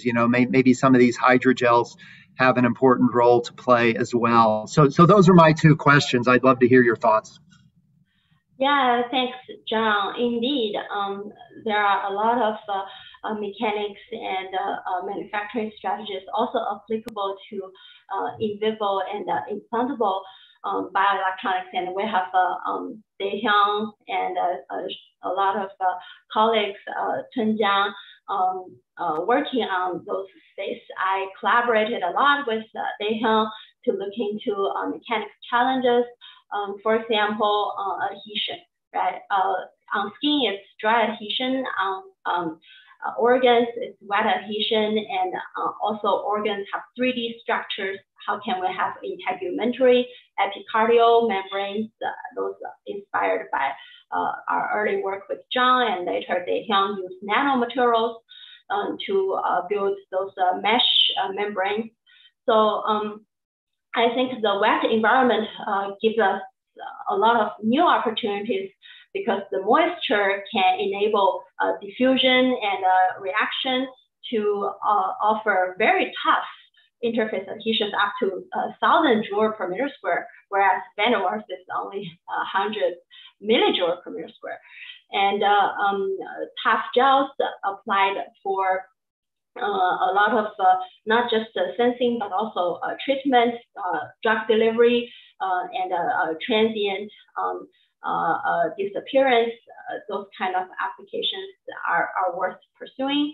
And also for brain sensing, that's a big field, and a lot of people are using nanomaterials to achieve single neuron probing, and there we need to think about how to deploy electronics in 3D. That's still very challenging, and over a long time, how about the biocompatibility, biofouling, those kind of issues.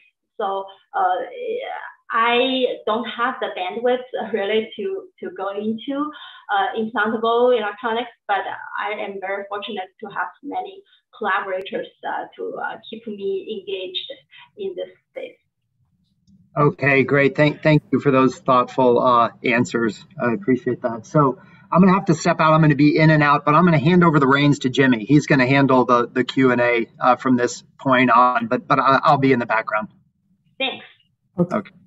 Okay. So we have quite a few people raising their hands. Let's start from Teng Li. Hey, Nanshu, wonderful talk. I really enjoyed, and I would concur with John that thank you for sharing a lot of your results, especially those unpublished results. Really give us a heads up on what's really going on at the frontier of this. I also see you have an upcoming review article in Matter. Looking forward to reading your review papers. So in the past around 15 years, you will see a surge of interest and also the progresses in the flexible electronics and soft electronics. We do have a long list of major contributors to this frontier. Many of them are in the panel as well. Now, if you look at many application or problems-driven research, I do see several things here, mainly three. Application, right? So application were the problem you want to address. And then next thing will be the structural design. For example, the structural design of the flexible electronics, stretchable electronics, soft electronics. And the number three thing is material, right? The materials to enable the structural design to solve the problem or address the application issues. So I would like to poke your mind, tap on your wisdom on, can you, I know you talk about a lot of possibilities in this different aspect. can you name one major challenge in the three categories if you see this soft electronics, flexible electronics in the next 5 to 10 years? Materials, structural design, and applications. Yeah, so that's a very important question, and also a difficult one. So it's just going to be my personal quick answer. So from materials, we know organic semiconductors and conductors have been undergone tremendous development and improvement over the years, including Chunjiang here as a pioneer now. But we also know there is still a gap between organic and inorganic electronics performance. So I continue to see this frontier to evolve, to be very active and very exciting.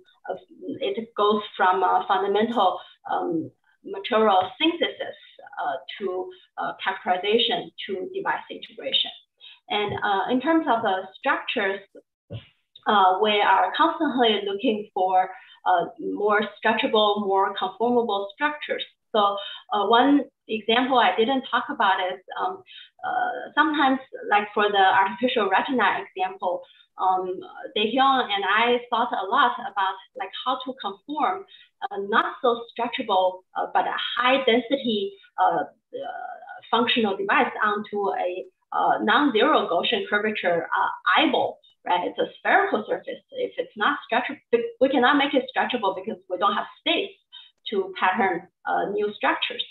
Then how can we conform a sheet onto a spherical surface without wrinkles or cracks? So there we actually engineered this kirigami design where we can make strategic cuts to enable the releasing of the wrinkles and so on. So kirigami and origami is becoming emerging structures in flexible and stretchable electronics, and people like Han-Qing just talked about a lot of them, and in Jie is another pioneer here. So that's going to be very exciting. Is the last one application? Yeah, the application, yeah. Which application in your mind as the most challenge and also the opportunities as well? Yeah, so to me, again, I would love to see better human-machine integration and merging. So from processes to augmented capabilities to like social interactions between human and robots, like collaboration between them, or even merging between them, that requires both fundamental and translational research. And that requires, again, humans to be more like robots and robots to be more like humans. Thank you, and congratulations again for your newest recognition. I'm quite sure there are more to come. Thanks. Wonderful. Yong Zhu.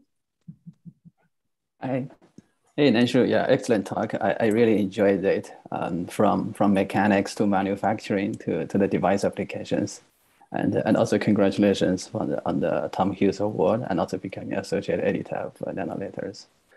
I have a lot of questions, but I'll ask two quick ones. The first one is a practical question. Let's say you have graphene, right, on the polymer substrate. Let's say, well, use the mechanical cutter to cut it, right? So the graphene is very, very thin. So how is the yield of this cutting process? Do you sometimes run into the issue of cutting the substrate? The second question is, okay, yeah. Second is when you model the skin tattoo interface, right, for the conformability. Yeah, I think very nice mechanics work. So I was wondering how you model the skin, right? Do you consider the skin we know has roughness, right? Has hierarchical roughness. How do you take that into account in your model? Yeah. Thanks, Yong, for those very important technical questions. So for graphene cutting, we never run into any issue because the graphene has this mechanical robustness. Even though it has some micro cracks, the edge is not very smooth after cutting, but the crack doesn't propagate like a brittle fracture, especially when it is supported by a PMMA polymer substrate. So when we look under the microscope, we see actually metal like micro cracks, and eventually they coalesce and they rupture. But for a straight graphene on PMMA, it only fully ruptures after 10% strength. So the cutting doesn't induce a lot of damage. But it's still very tricky to handle. It's because of the transference. So it's so thin, right? And when we fish it from liquid, and also when we transfer it onto human skin, a lot of times there is going to be folds, wrinkles, cracks that would lead to reduced practical applicability. But it requires a lot of practice, and now after so many years, we're able to process it with a pretty good yield, both during cutting and during transfer. The second question is about the conformability model for skin. So we model the skin just as a linear, elastic, slightly wavy, soft substrate. So in Yonggang previously modeled before, but did not consider this partial conformable case. So there's on or off. So we added this partially conformable scenario and added a soft substrate consideration, and but we didn't consider hierarchical roughness. We only considered a simple sinusoidal roughness, and it's a 2D plane strain model. So even if it's a very simple model, we can see that it is capable to predict the conformability condition pretty well. So for EcoFlex on skin, the critical thickness is 7 micron. For PMMA and the graphene on skin, because PMMA modulus is much larger than EcoFlex, PMMA is a few gigapascal, the conformability criteria becomes 550 nanometers. And that's guided us to make the 500 nanometer thick graphene ETA2. And again, it showed a very high conformability. So the model really works. And we also considered like wet interface. So for example, Daehyung's early work with the metal filaments conforming to the brain, he showed that only 2.5 micron thick polyimide can fully conform to wet brain surface. There we have the water interface, basically twice of water surface energy. And using that interface adhesion, we can also predict the critical conformability thickness is also slightly above 2. So those are examples we have included in our recent review paper on matter, which hopefully could appear early next year. Okay, great. Yeah, thanks, Nanshu. Yeah, I really look forward to your reading your review paper. Thanks. Great. Hongyu Miao. Hi, Nanshu. Congratulations and very inspiring talk. I actually have a sort of a conceptual question. So what would be the most interesting scenario to you in a medical setting? I mean, talking about the interactions between human wearing ETA2 and the robots wearing e-skin. Yeah, in medical setting, if you allow me to dream, I would dream that one day, like in the elderly care facilities, the old people, citizens will be able to be continuously monitored they have access to telemedicine because of those wearable, medical grade wearable electronics that can continuously monitor their health or manage their disease. They can also be taken care by soft nursing robots, which are soft and safe to interact or even manipulate human body. They can carry patients around. They can clean the patient and so on, and feed the patient.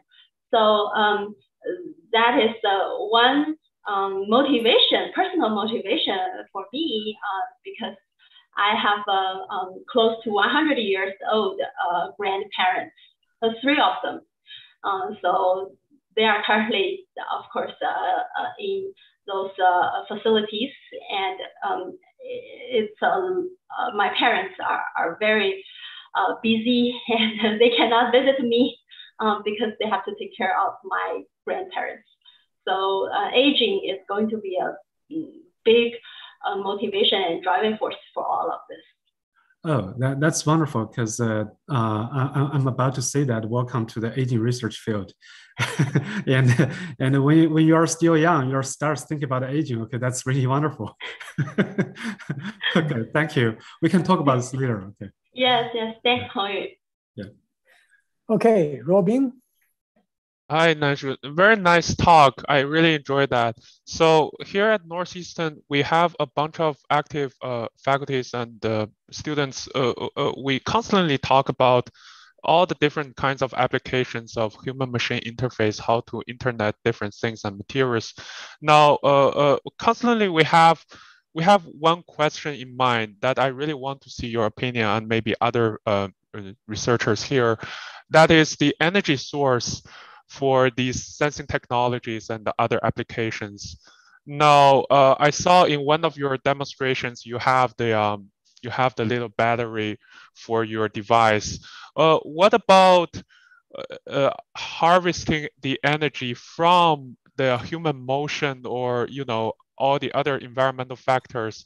Is there any, for example, triboelectric or others?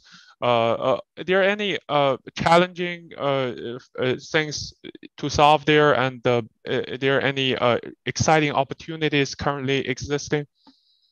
That's my first question. I'll wait for your answer now. Yeah, energy is always a bottleneck for us. You are absolutely right. And now we can even design the tool as small as a micro SD card. But the battery is still 3 micro SD cards large, so dominating all the thickness, the stiffness, and the space. So of course, there are a lot of active research in energy harvesting, and there are even journals trying to focus on this space.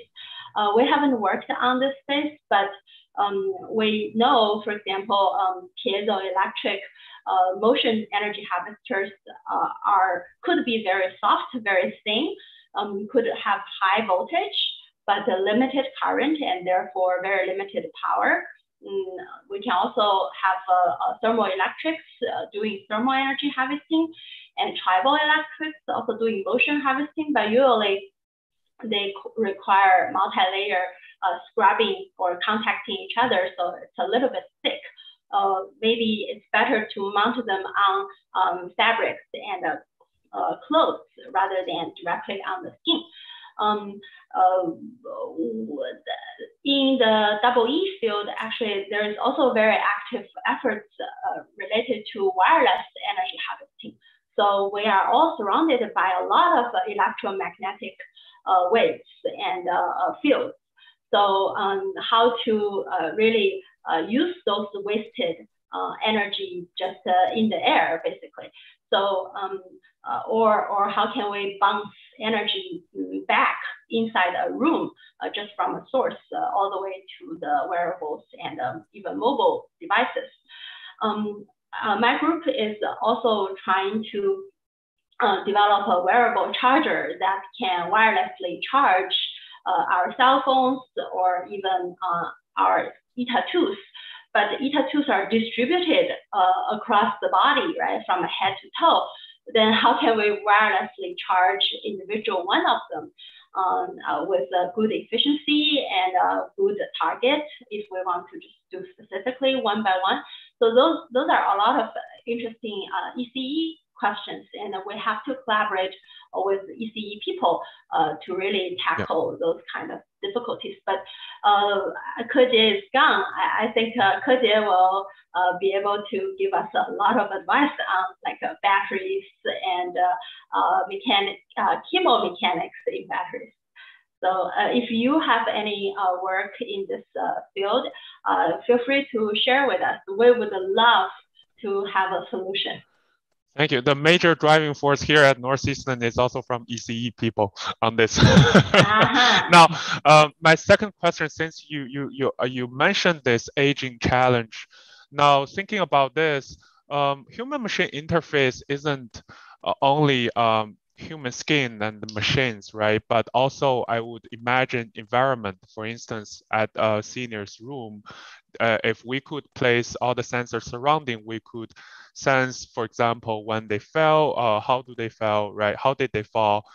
Things like this. So my question is, compared to the devices that currently you are building and others build on skins and on the organs, what's the different challenges there?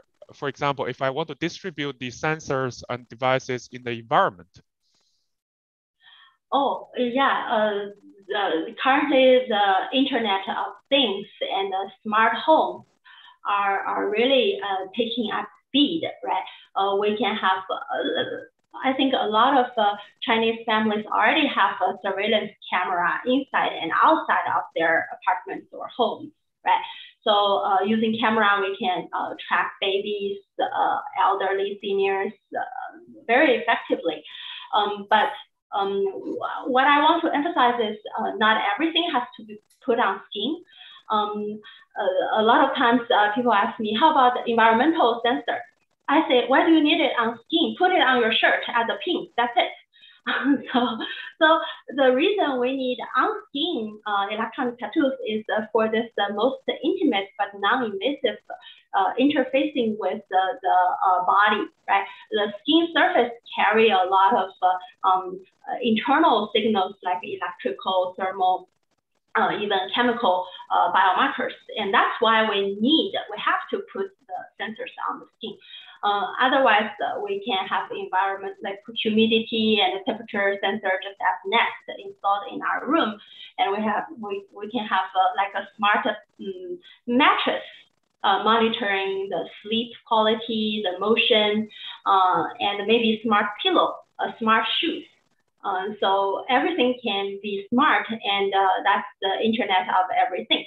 So in ECE, there is this also edge computing emerging. So we can put a lot of computational tasks at those sensors so that we only have to collect the most important conclusions and save bandwidth and save power. Thank you. Great. I see John is back.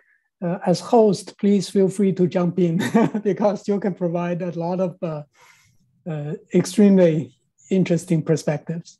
No, it's great. Nanshu's doing a fantastic job answering questions on her own. I'll pipe in if I see an opportunity. Thanks, Jimmy. Okay, good. Daehyung? Thank you. Thank you for the excellent and inspiring talk. It was a really nice summary of the biointegrated electronics from the beginning of the skin epitomal electronics to development of the materials and device designs and even including the future of the human-machine interface. So it was really inspiring. I learned a lot. And I have two quick questions. The first one is, you presented a smart idea for the wiring between the graphene tattoo and the ultra-thin gold serpentine wires. And as far as I understood, the contact was made by the Van der Waals force.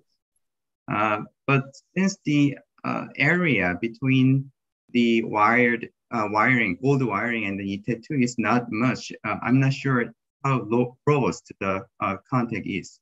So can you briefly make a comment on that? That is the first question. And the second question is about the cut and paste process. I feel that that is very practical. So if we can use various kinds of commercialized films, you mentioned metal deposited films, but maybe we can expand the material from just metal to the semiconductor side, IGGO or other polymer materials. So various kinds of thin films can be deposited on the plastic foil, and maybe you can apply cut and paste process to integrate different materials to make a heterogeneously integrated devices. So, and so that has a very high potential. And my question is there any idea or plan to modify the process to be more compatible with the mass production? Maybe you can integrate your cut and paste process with the roll-to-roll process and so on, and that can be closer to the commercialization. Yes, yes. So thanks for the very thoughtful questions. First, regarding the graphene gold contact, indeed, it is just a van der Waals contact, but remember, it's full conformability. So their effective contact area is actually much better than just a rigid contact, because the graphene also conforms to the granular structure of gold. And we are using actually millimeter wide serpentine because it was on palm. We have some space. So each serpentine ribbon is actually quite wide, and the overlap is like half of a period. So I can check, but I don't have the contact resistance in mind. But we did a circuit model comparing the interface, graphene skin interface impedance, the gold PI skin interface impedance, the contact impedance, and the resistance of graphene. And we can prove that the signal we measure are majority of the signal coming from just the electrodermal activity. That is something we have carefully looked into. The surprise to us is the graphene never slide against the gold. Once it conforms to gold, it actually has just a very mature, like permanent contact area. So the second question is the scaling up of the cut and paste. It's hard. I try to do it, and I even try to apply for budget to do it. But later we realized that if we can leverage the industry capability of the flexible printed circuit FPC, we don't have to even build the multi-layer ETA2. The multi-layer gives us some recyclability and disassembly capability, right? Modular capability, reconfigurability. But the price is, the most important price is human time, right?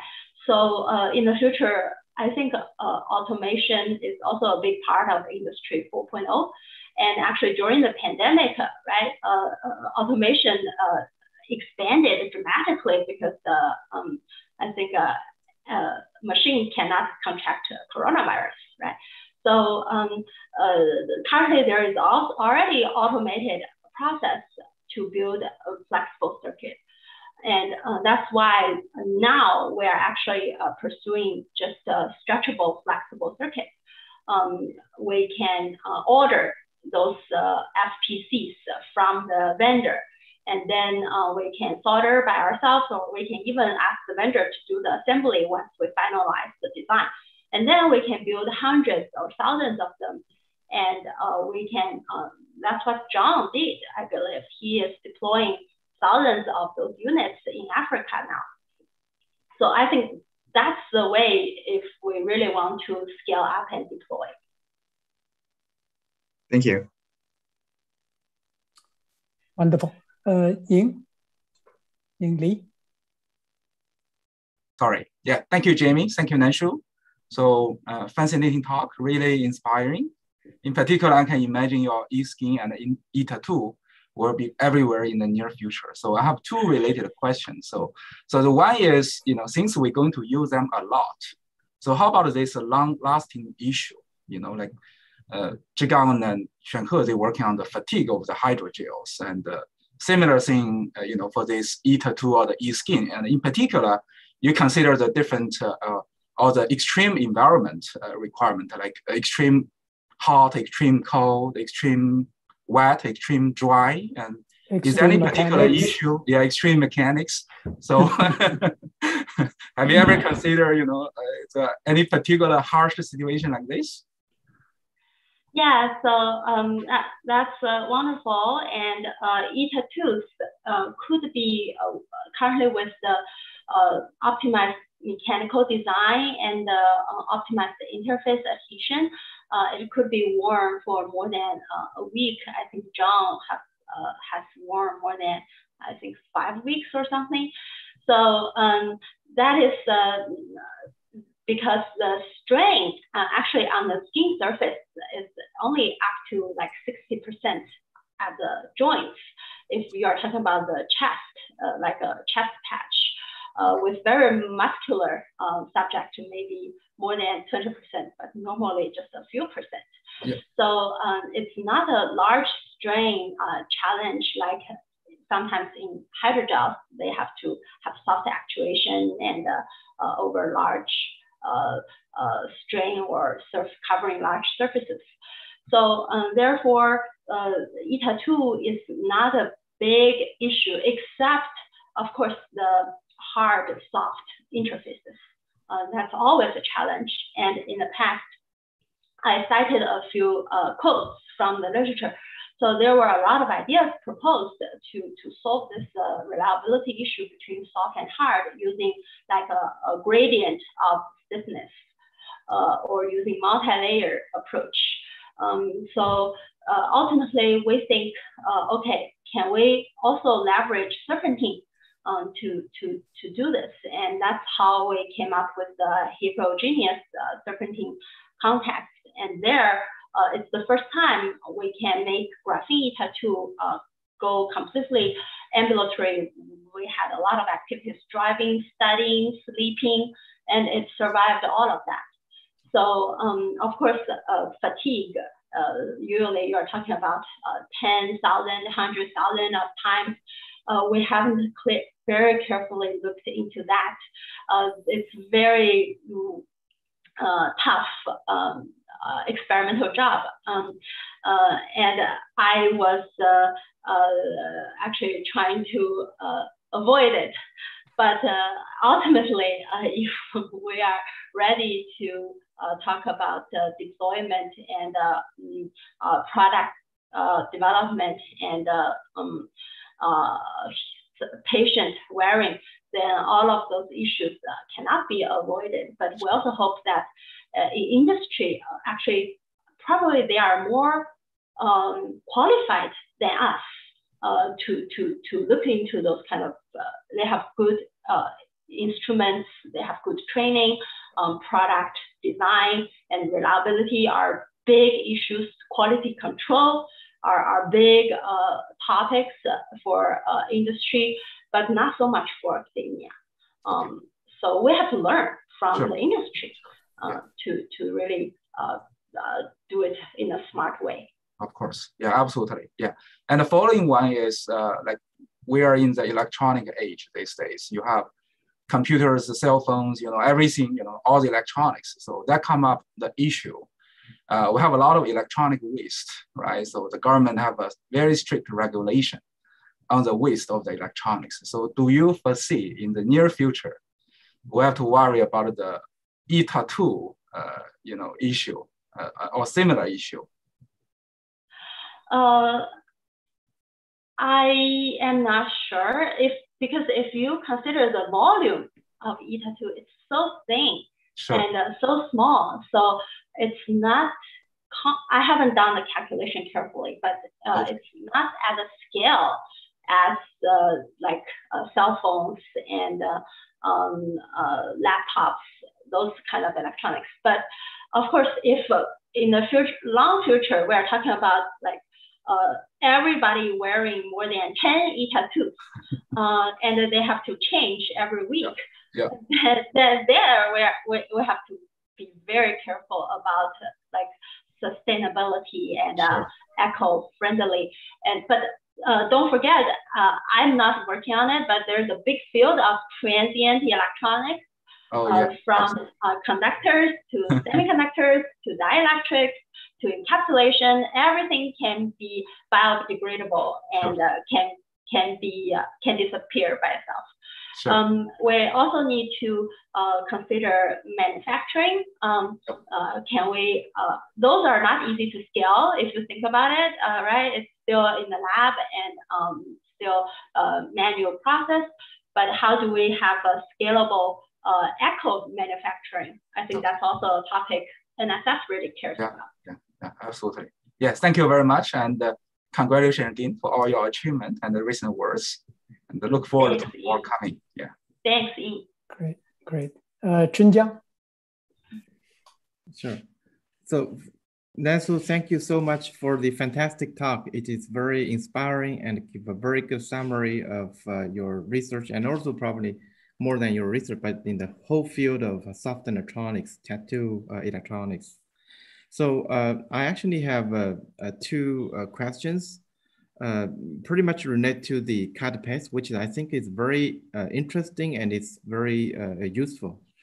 So the first thing is regarding the relate to the mechanics, which coming from the manufacturing point of view, if you try to compare the lithography, which using developing process, it's a wet process. From the features point of view, they're actually smooth out any sharp colors or edges, which is beneficial for a stress concentration once you mechanically deform them. But from this cut paste, mechanic cutting, that might lead to the sharp corners.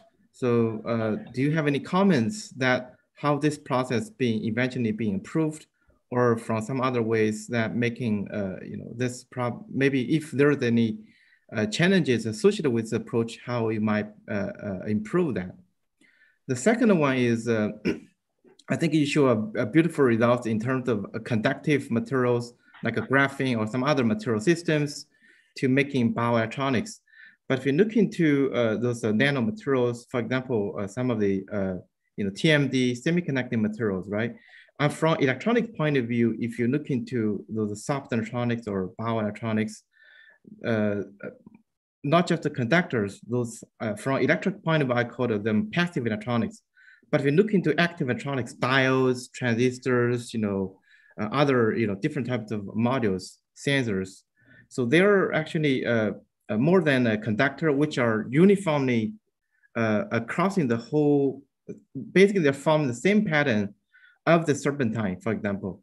But if you look into those transistor diodes, some of the materials they're being just selective, have certain patterns implanted.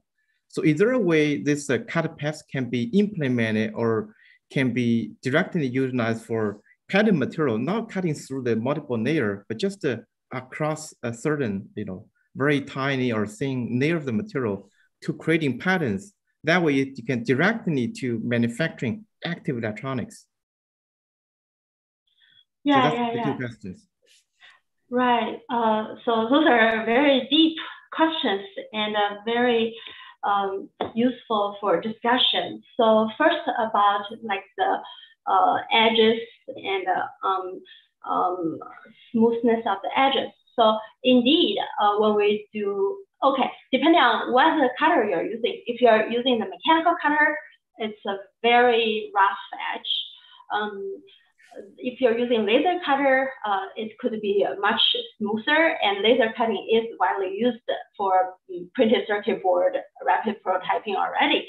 So when we have those inevitable roughness at the edge, actually from mechanics point of view, the best way to reduce the corner strain concentration or singularity, actually sometimes, is to do encapsulation.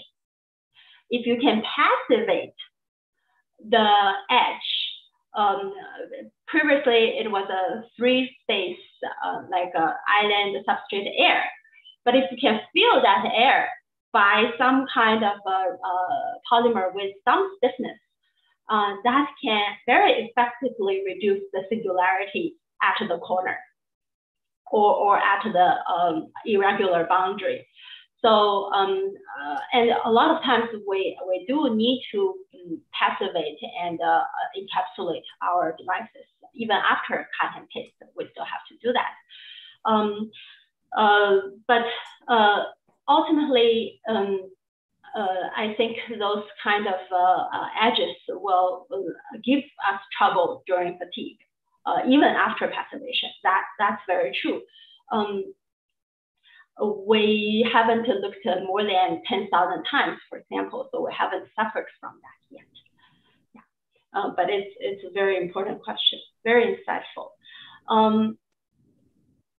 The second question is about integrating active ETA tools using cut and paste. That's one thing we probably have to collaborate with you.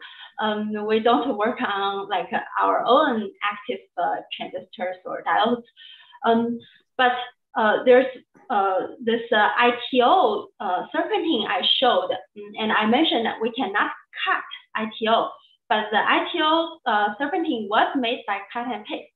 How did we do it? Is that we first have the PET substrate. We first cut the substrate, but without removing any part, we do the ITO deposition. Because ITO is so thin, right? Only 100 nanometer, like similar to your active materials, they're very thin, you can do deposition. Then after the deposition, we can peel away the PET. And all the materials deposited on top of the PET are peeled away. And that's how we have this ITO without doing cut and paste, but still using cut and paste. So, but for a lot of organic materials, for example, there are some solution process, and we haven't explored any wet process in cut and paste. But it would be very interesting. I agree. And now we have a very nice laser cutter, and we can have higher resolution and smoother edges. Thank you, and congratulations again on the Tom Hughes Young Investigator Award, and also many years to come, I believe. Thanks, congratulations to you too about many things. Okay, very good. Xuezhu? So Nanshu, great talk. So my question is actually regarding the adhesion between devices and the surfaces that they are applied to. So I think depending on the type of devices and the surfaces or their applications, I saw people use, for example, rely on van der Waals forces or a thin layer of adhesive for skin electronics, and also the emerging, for example, hydrogels, including non-conductive and conductive ones, for especially for in vivo studies. So I also saw people engineer the structures of the interface, for example, by using origami to enhance the adhesion. So my question is, would you comment on the selection or development of this adhesion for different types of application? Probably this involves mechanics, materials, and probably structures. Right. So interfaces always are challenging, right? And every interface gives us trouble, whether mechanical trouble or electrical trouble, right? The moving artifacts all come from interface issues. the contact impedance, right? So that's a very broad question, and we have been exploring actually some of those reversible adhesives between ETA2s and human skin, because we want to reuse a lot of those electronics.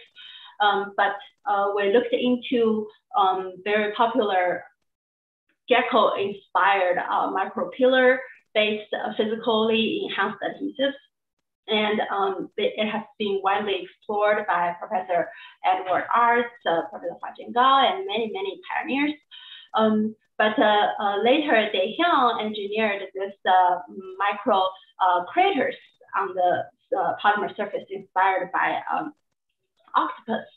So we started to look into the mechanics of micro surface craters. And later on, there are many other follow-up work demonstrating extraordinary adhesion performance between both those crater surfaces, both under dry and wet conditions. But we looked into like how suction was generated, how it can be enhanced during structural, material engineering.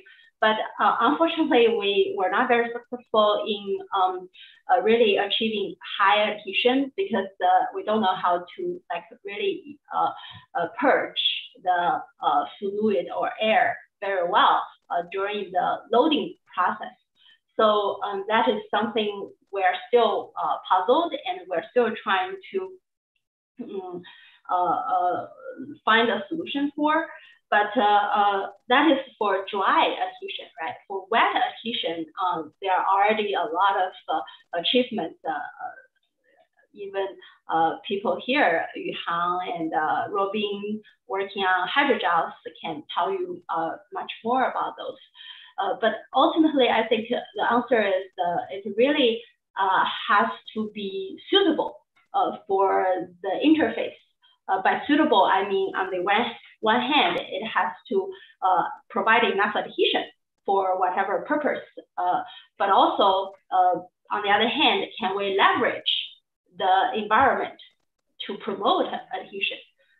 Like in the wet environment, there could be chemical cross-linking, diffusion cross-linking, and so on. On the dry surfaces, we mostly leverage just either silicone adhesives, acrylic adhesives, or just those physically engineered adhesives. Between thin films, there are a lot more materials studies that we can do. For example, gold doesn't bond to polyimide very well, but if you add titanium or chromium, the adhesion can be promoted, right? So adhesion is also very important during manufacturing. The micro transfer printing, it has been a field that has been studied a lot. So there's a lot of room for mechanicians to contribute. Thank you. Also, congratulations again for your achievements, and also thank you for the role model you have built for females. Thank you, Xueji. Wonderful, wonderful. Yuhang? Thank you, Jimmy. Hey, Nanshu, as always, a wonderful talk, wonderful work.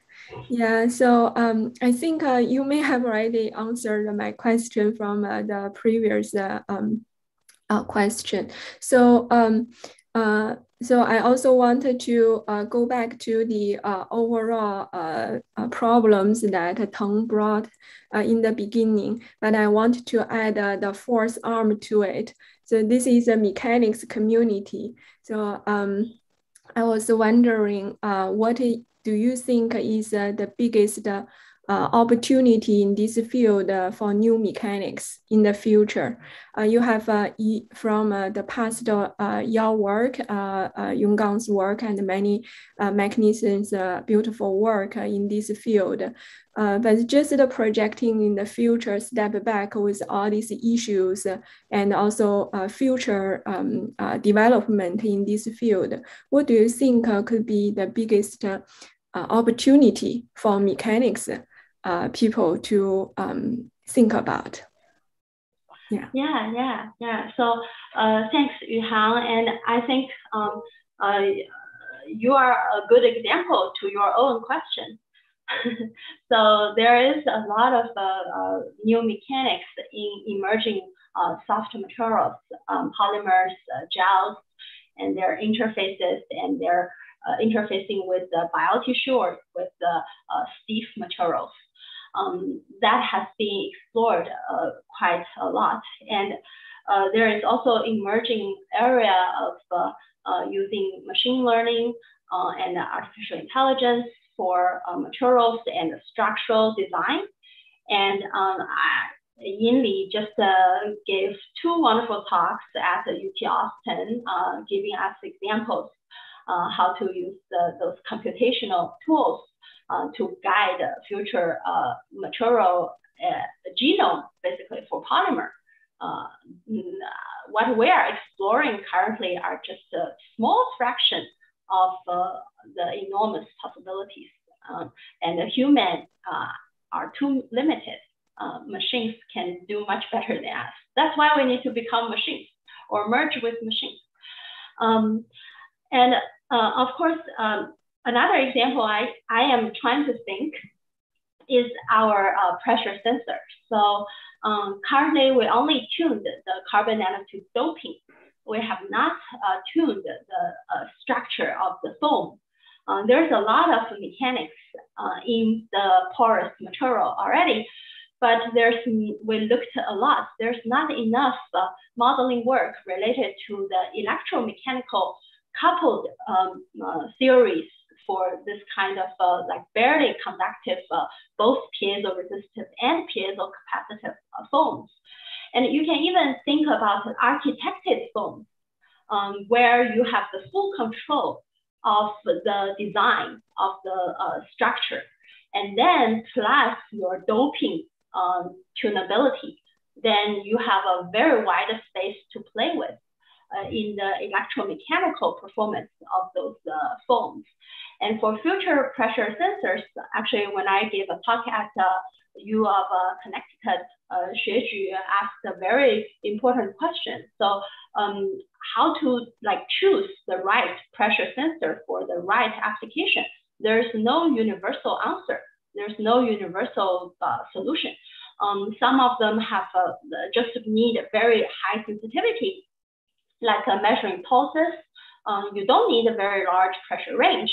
But if you're trying to manipulate human or hold a human as a robot, then that's a lot of pressure.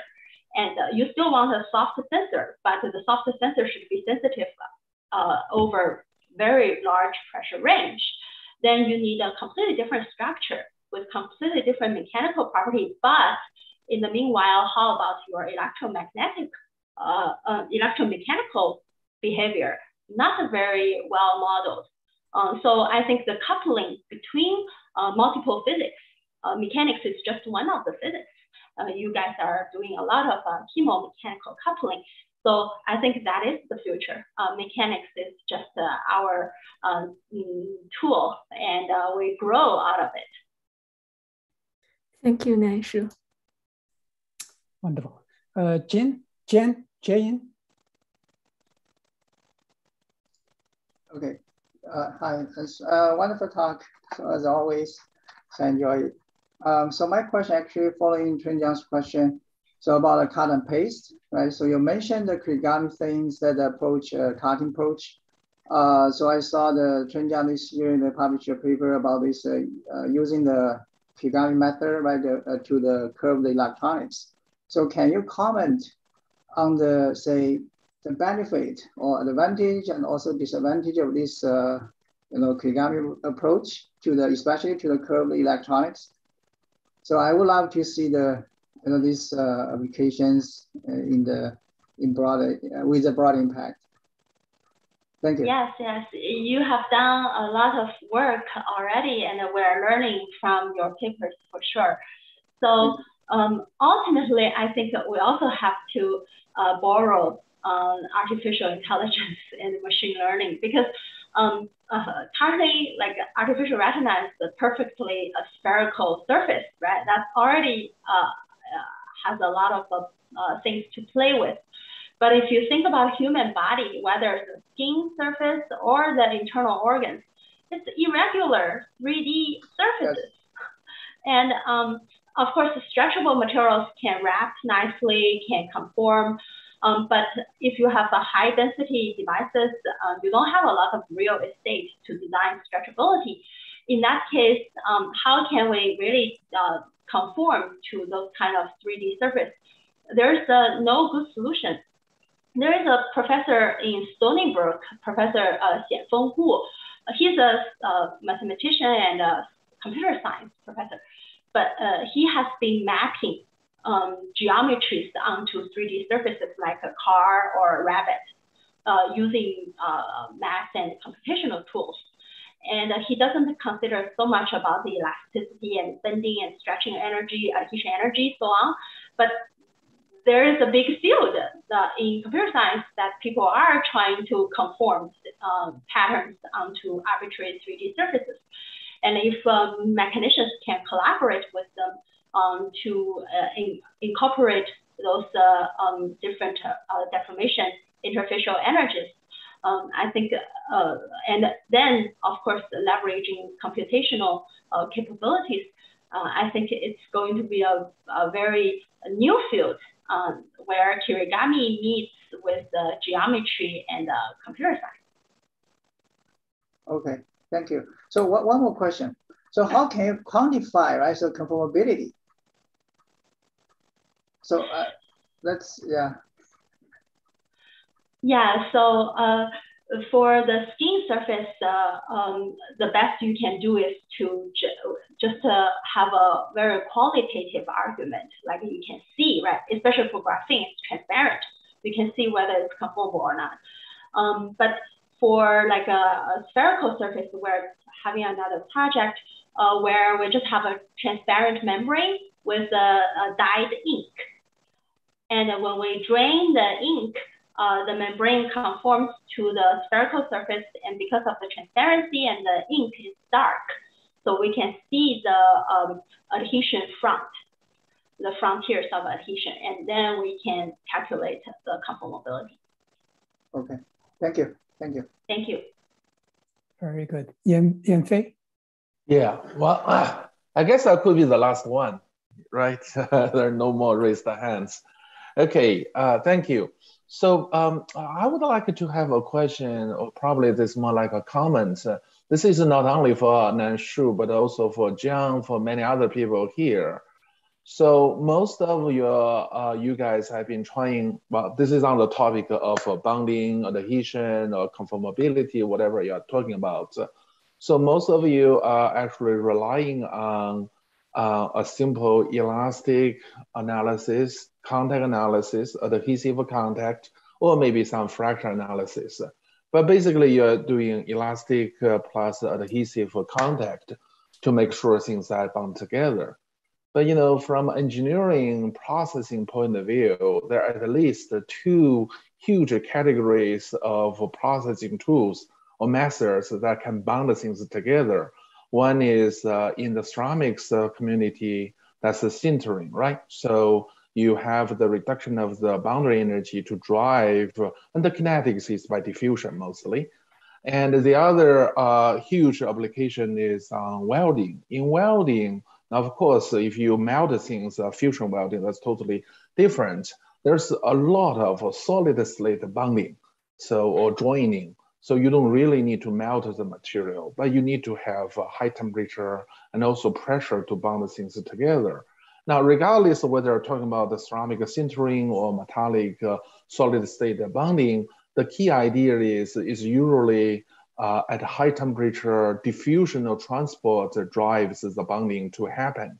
And have you or John Rogers, Jimmy Xia, many of those people, have you ever thinking about extending your methodology to such huge capability rather than relying on elastic adhesive contact?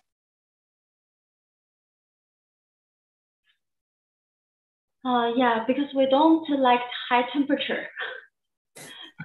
so I personally have not, but you know, nowadays there are a lot of 3D printing of metal efforts going on, right? So the selective centering actually initiated from Austin.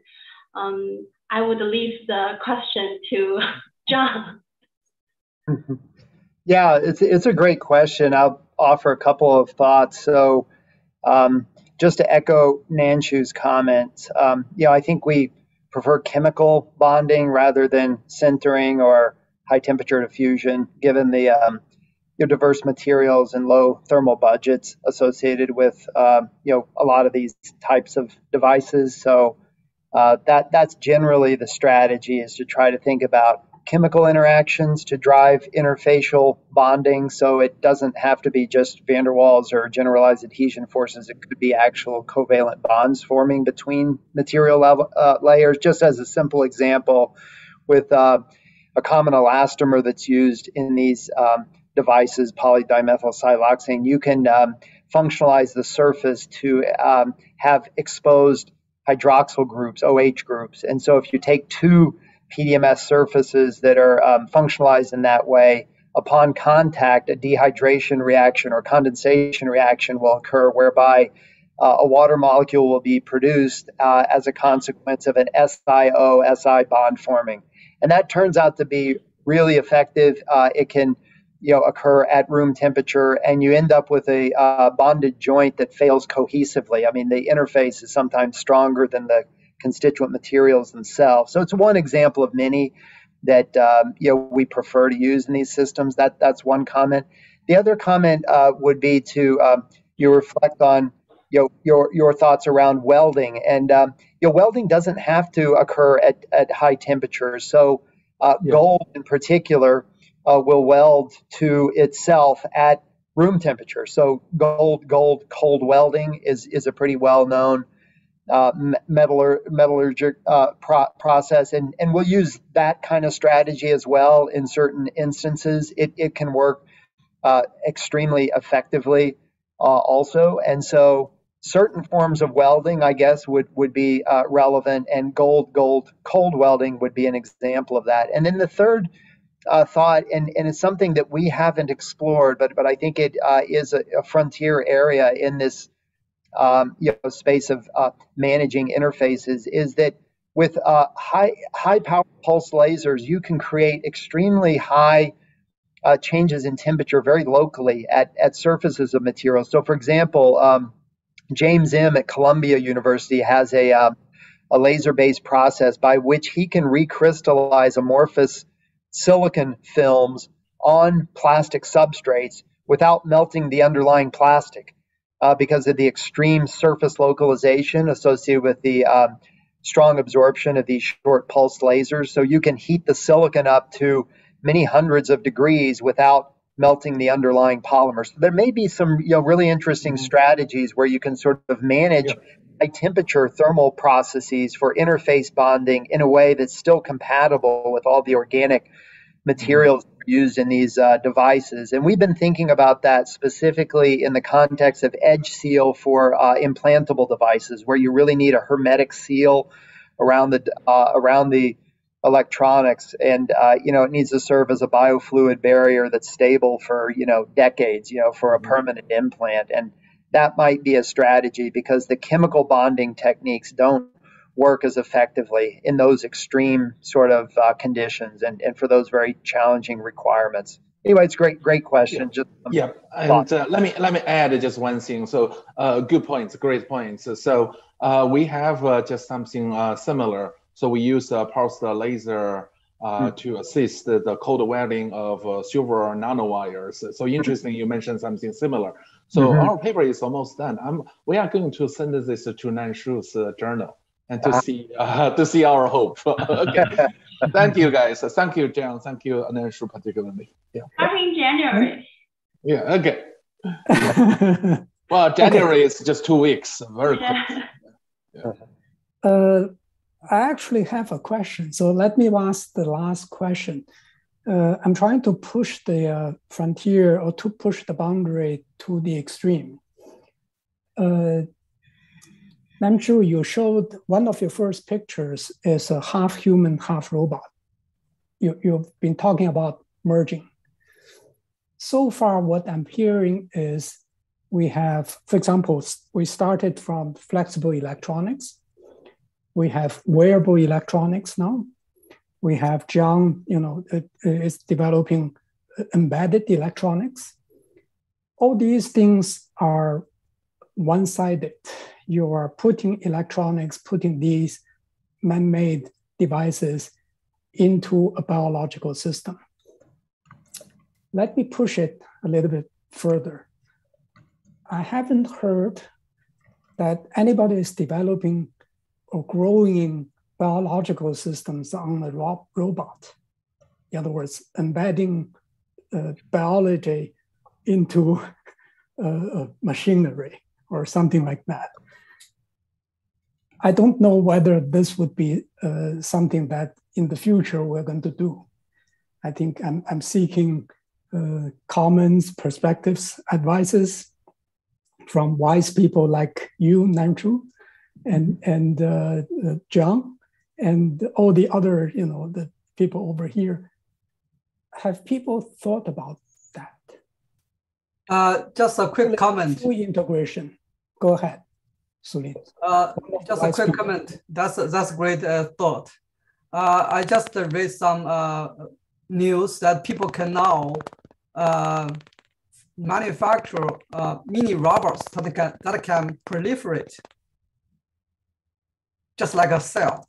Reproduce themselves. Yeah. Okay. Proliferate. Very good. Very good. Yeah. That's one of the functions of biology. I don't know if that's triggered by the human device interactions, but definitely that's a way to mimic the human cells, the proliferation, right? Self-proliferation and self-patterning. This kind of wonderful self-assembly kind of techniques that our living materials have that we probably don't have much in material synthesis. Machines making machine themselves. Yes. They can have their daughters, sons, etc. Yeah. I think one example I can think of is, of course, John has grown those cells on the pop-up 3D scaffolds. And there you can even grow organoids or embryos. And if it's stretchable, right? Professor Jia Liu is trying to push this idea. If they're stretchable, they can even expand and grow and integrate with the embryo, and all the way from embryos to adults, right? And you just have permanently integrated electronics with neurons and other nerves and so on. So it is a field that people are exploring. That's a wonderful idea, actually. That's just my things I could think of. John could.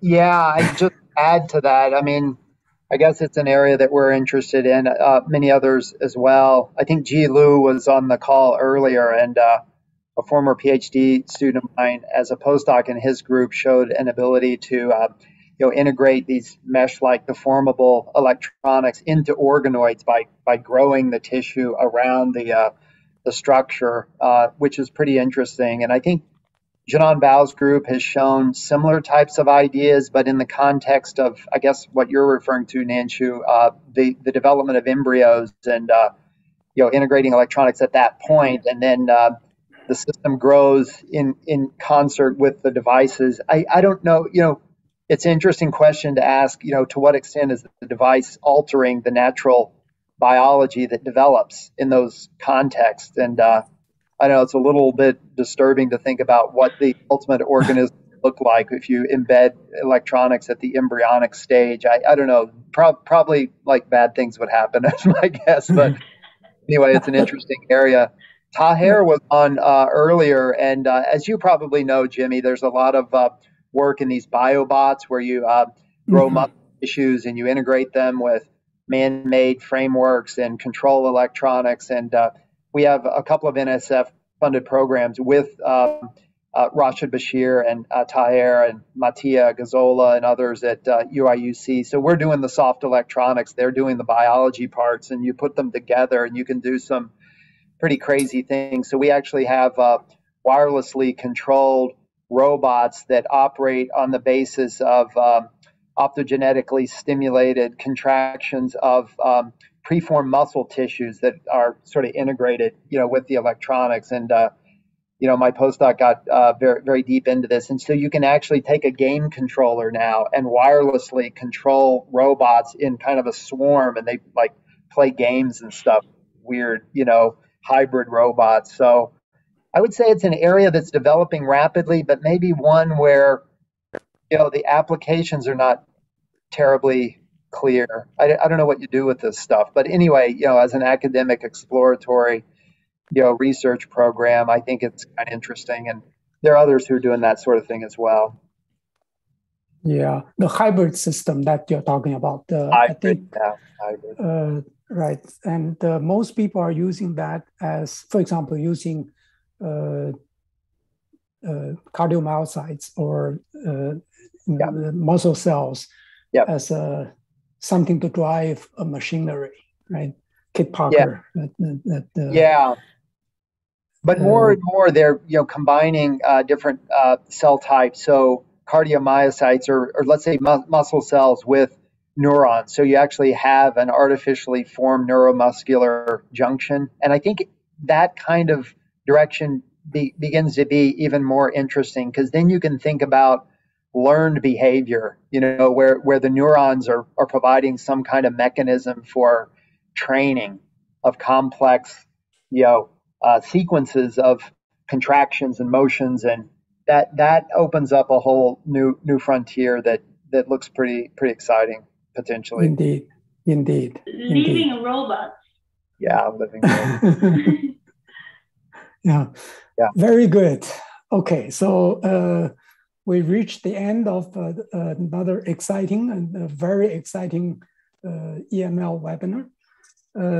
Thank you very much, Nanshu, for this wonderful talk. And again, congratulations for your Tom Hughes Young Investigator Award. Let me end this with the last thing that I want to show.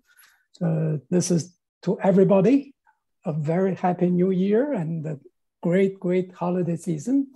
And let's all thank Nanshu for a wonderful talk, and thank John for hosting this EML webinar. Yep, thanks Jimmy, thanks Nanshu. We'll see you next year with more EML webinars. Happy New Year. Happy New Year. Thank you so much, everyone. I'll hope to hopefully see you in the future. Okay. Bye-bye. Bye. Bye. Thanks, Chen. Thanks, everyone. No problem. Bye. Thanks, Daniel.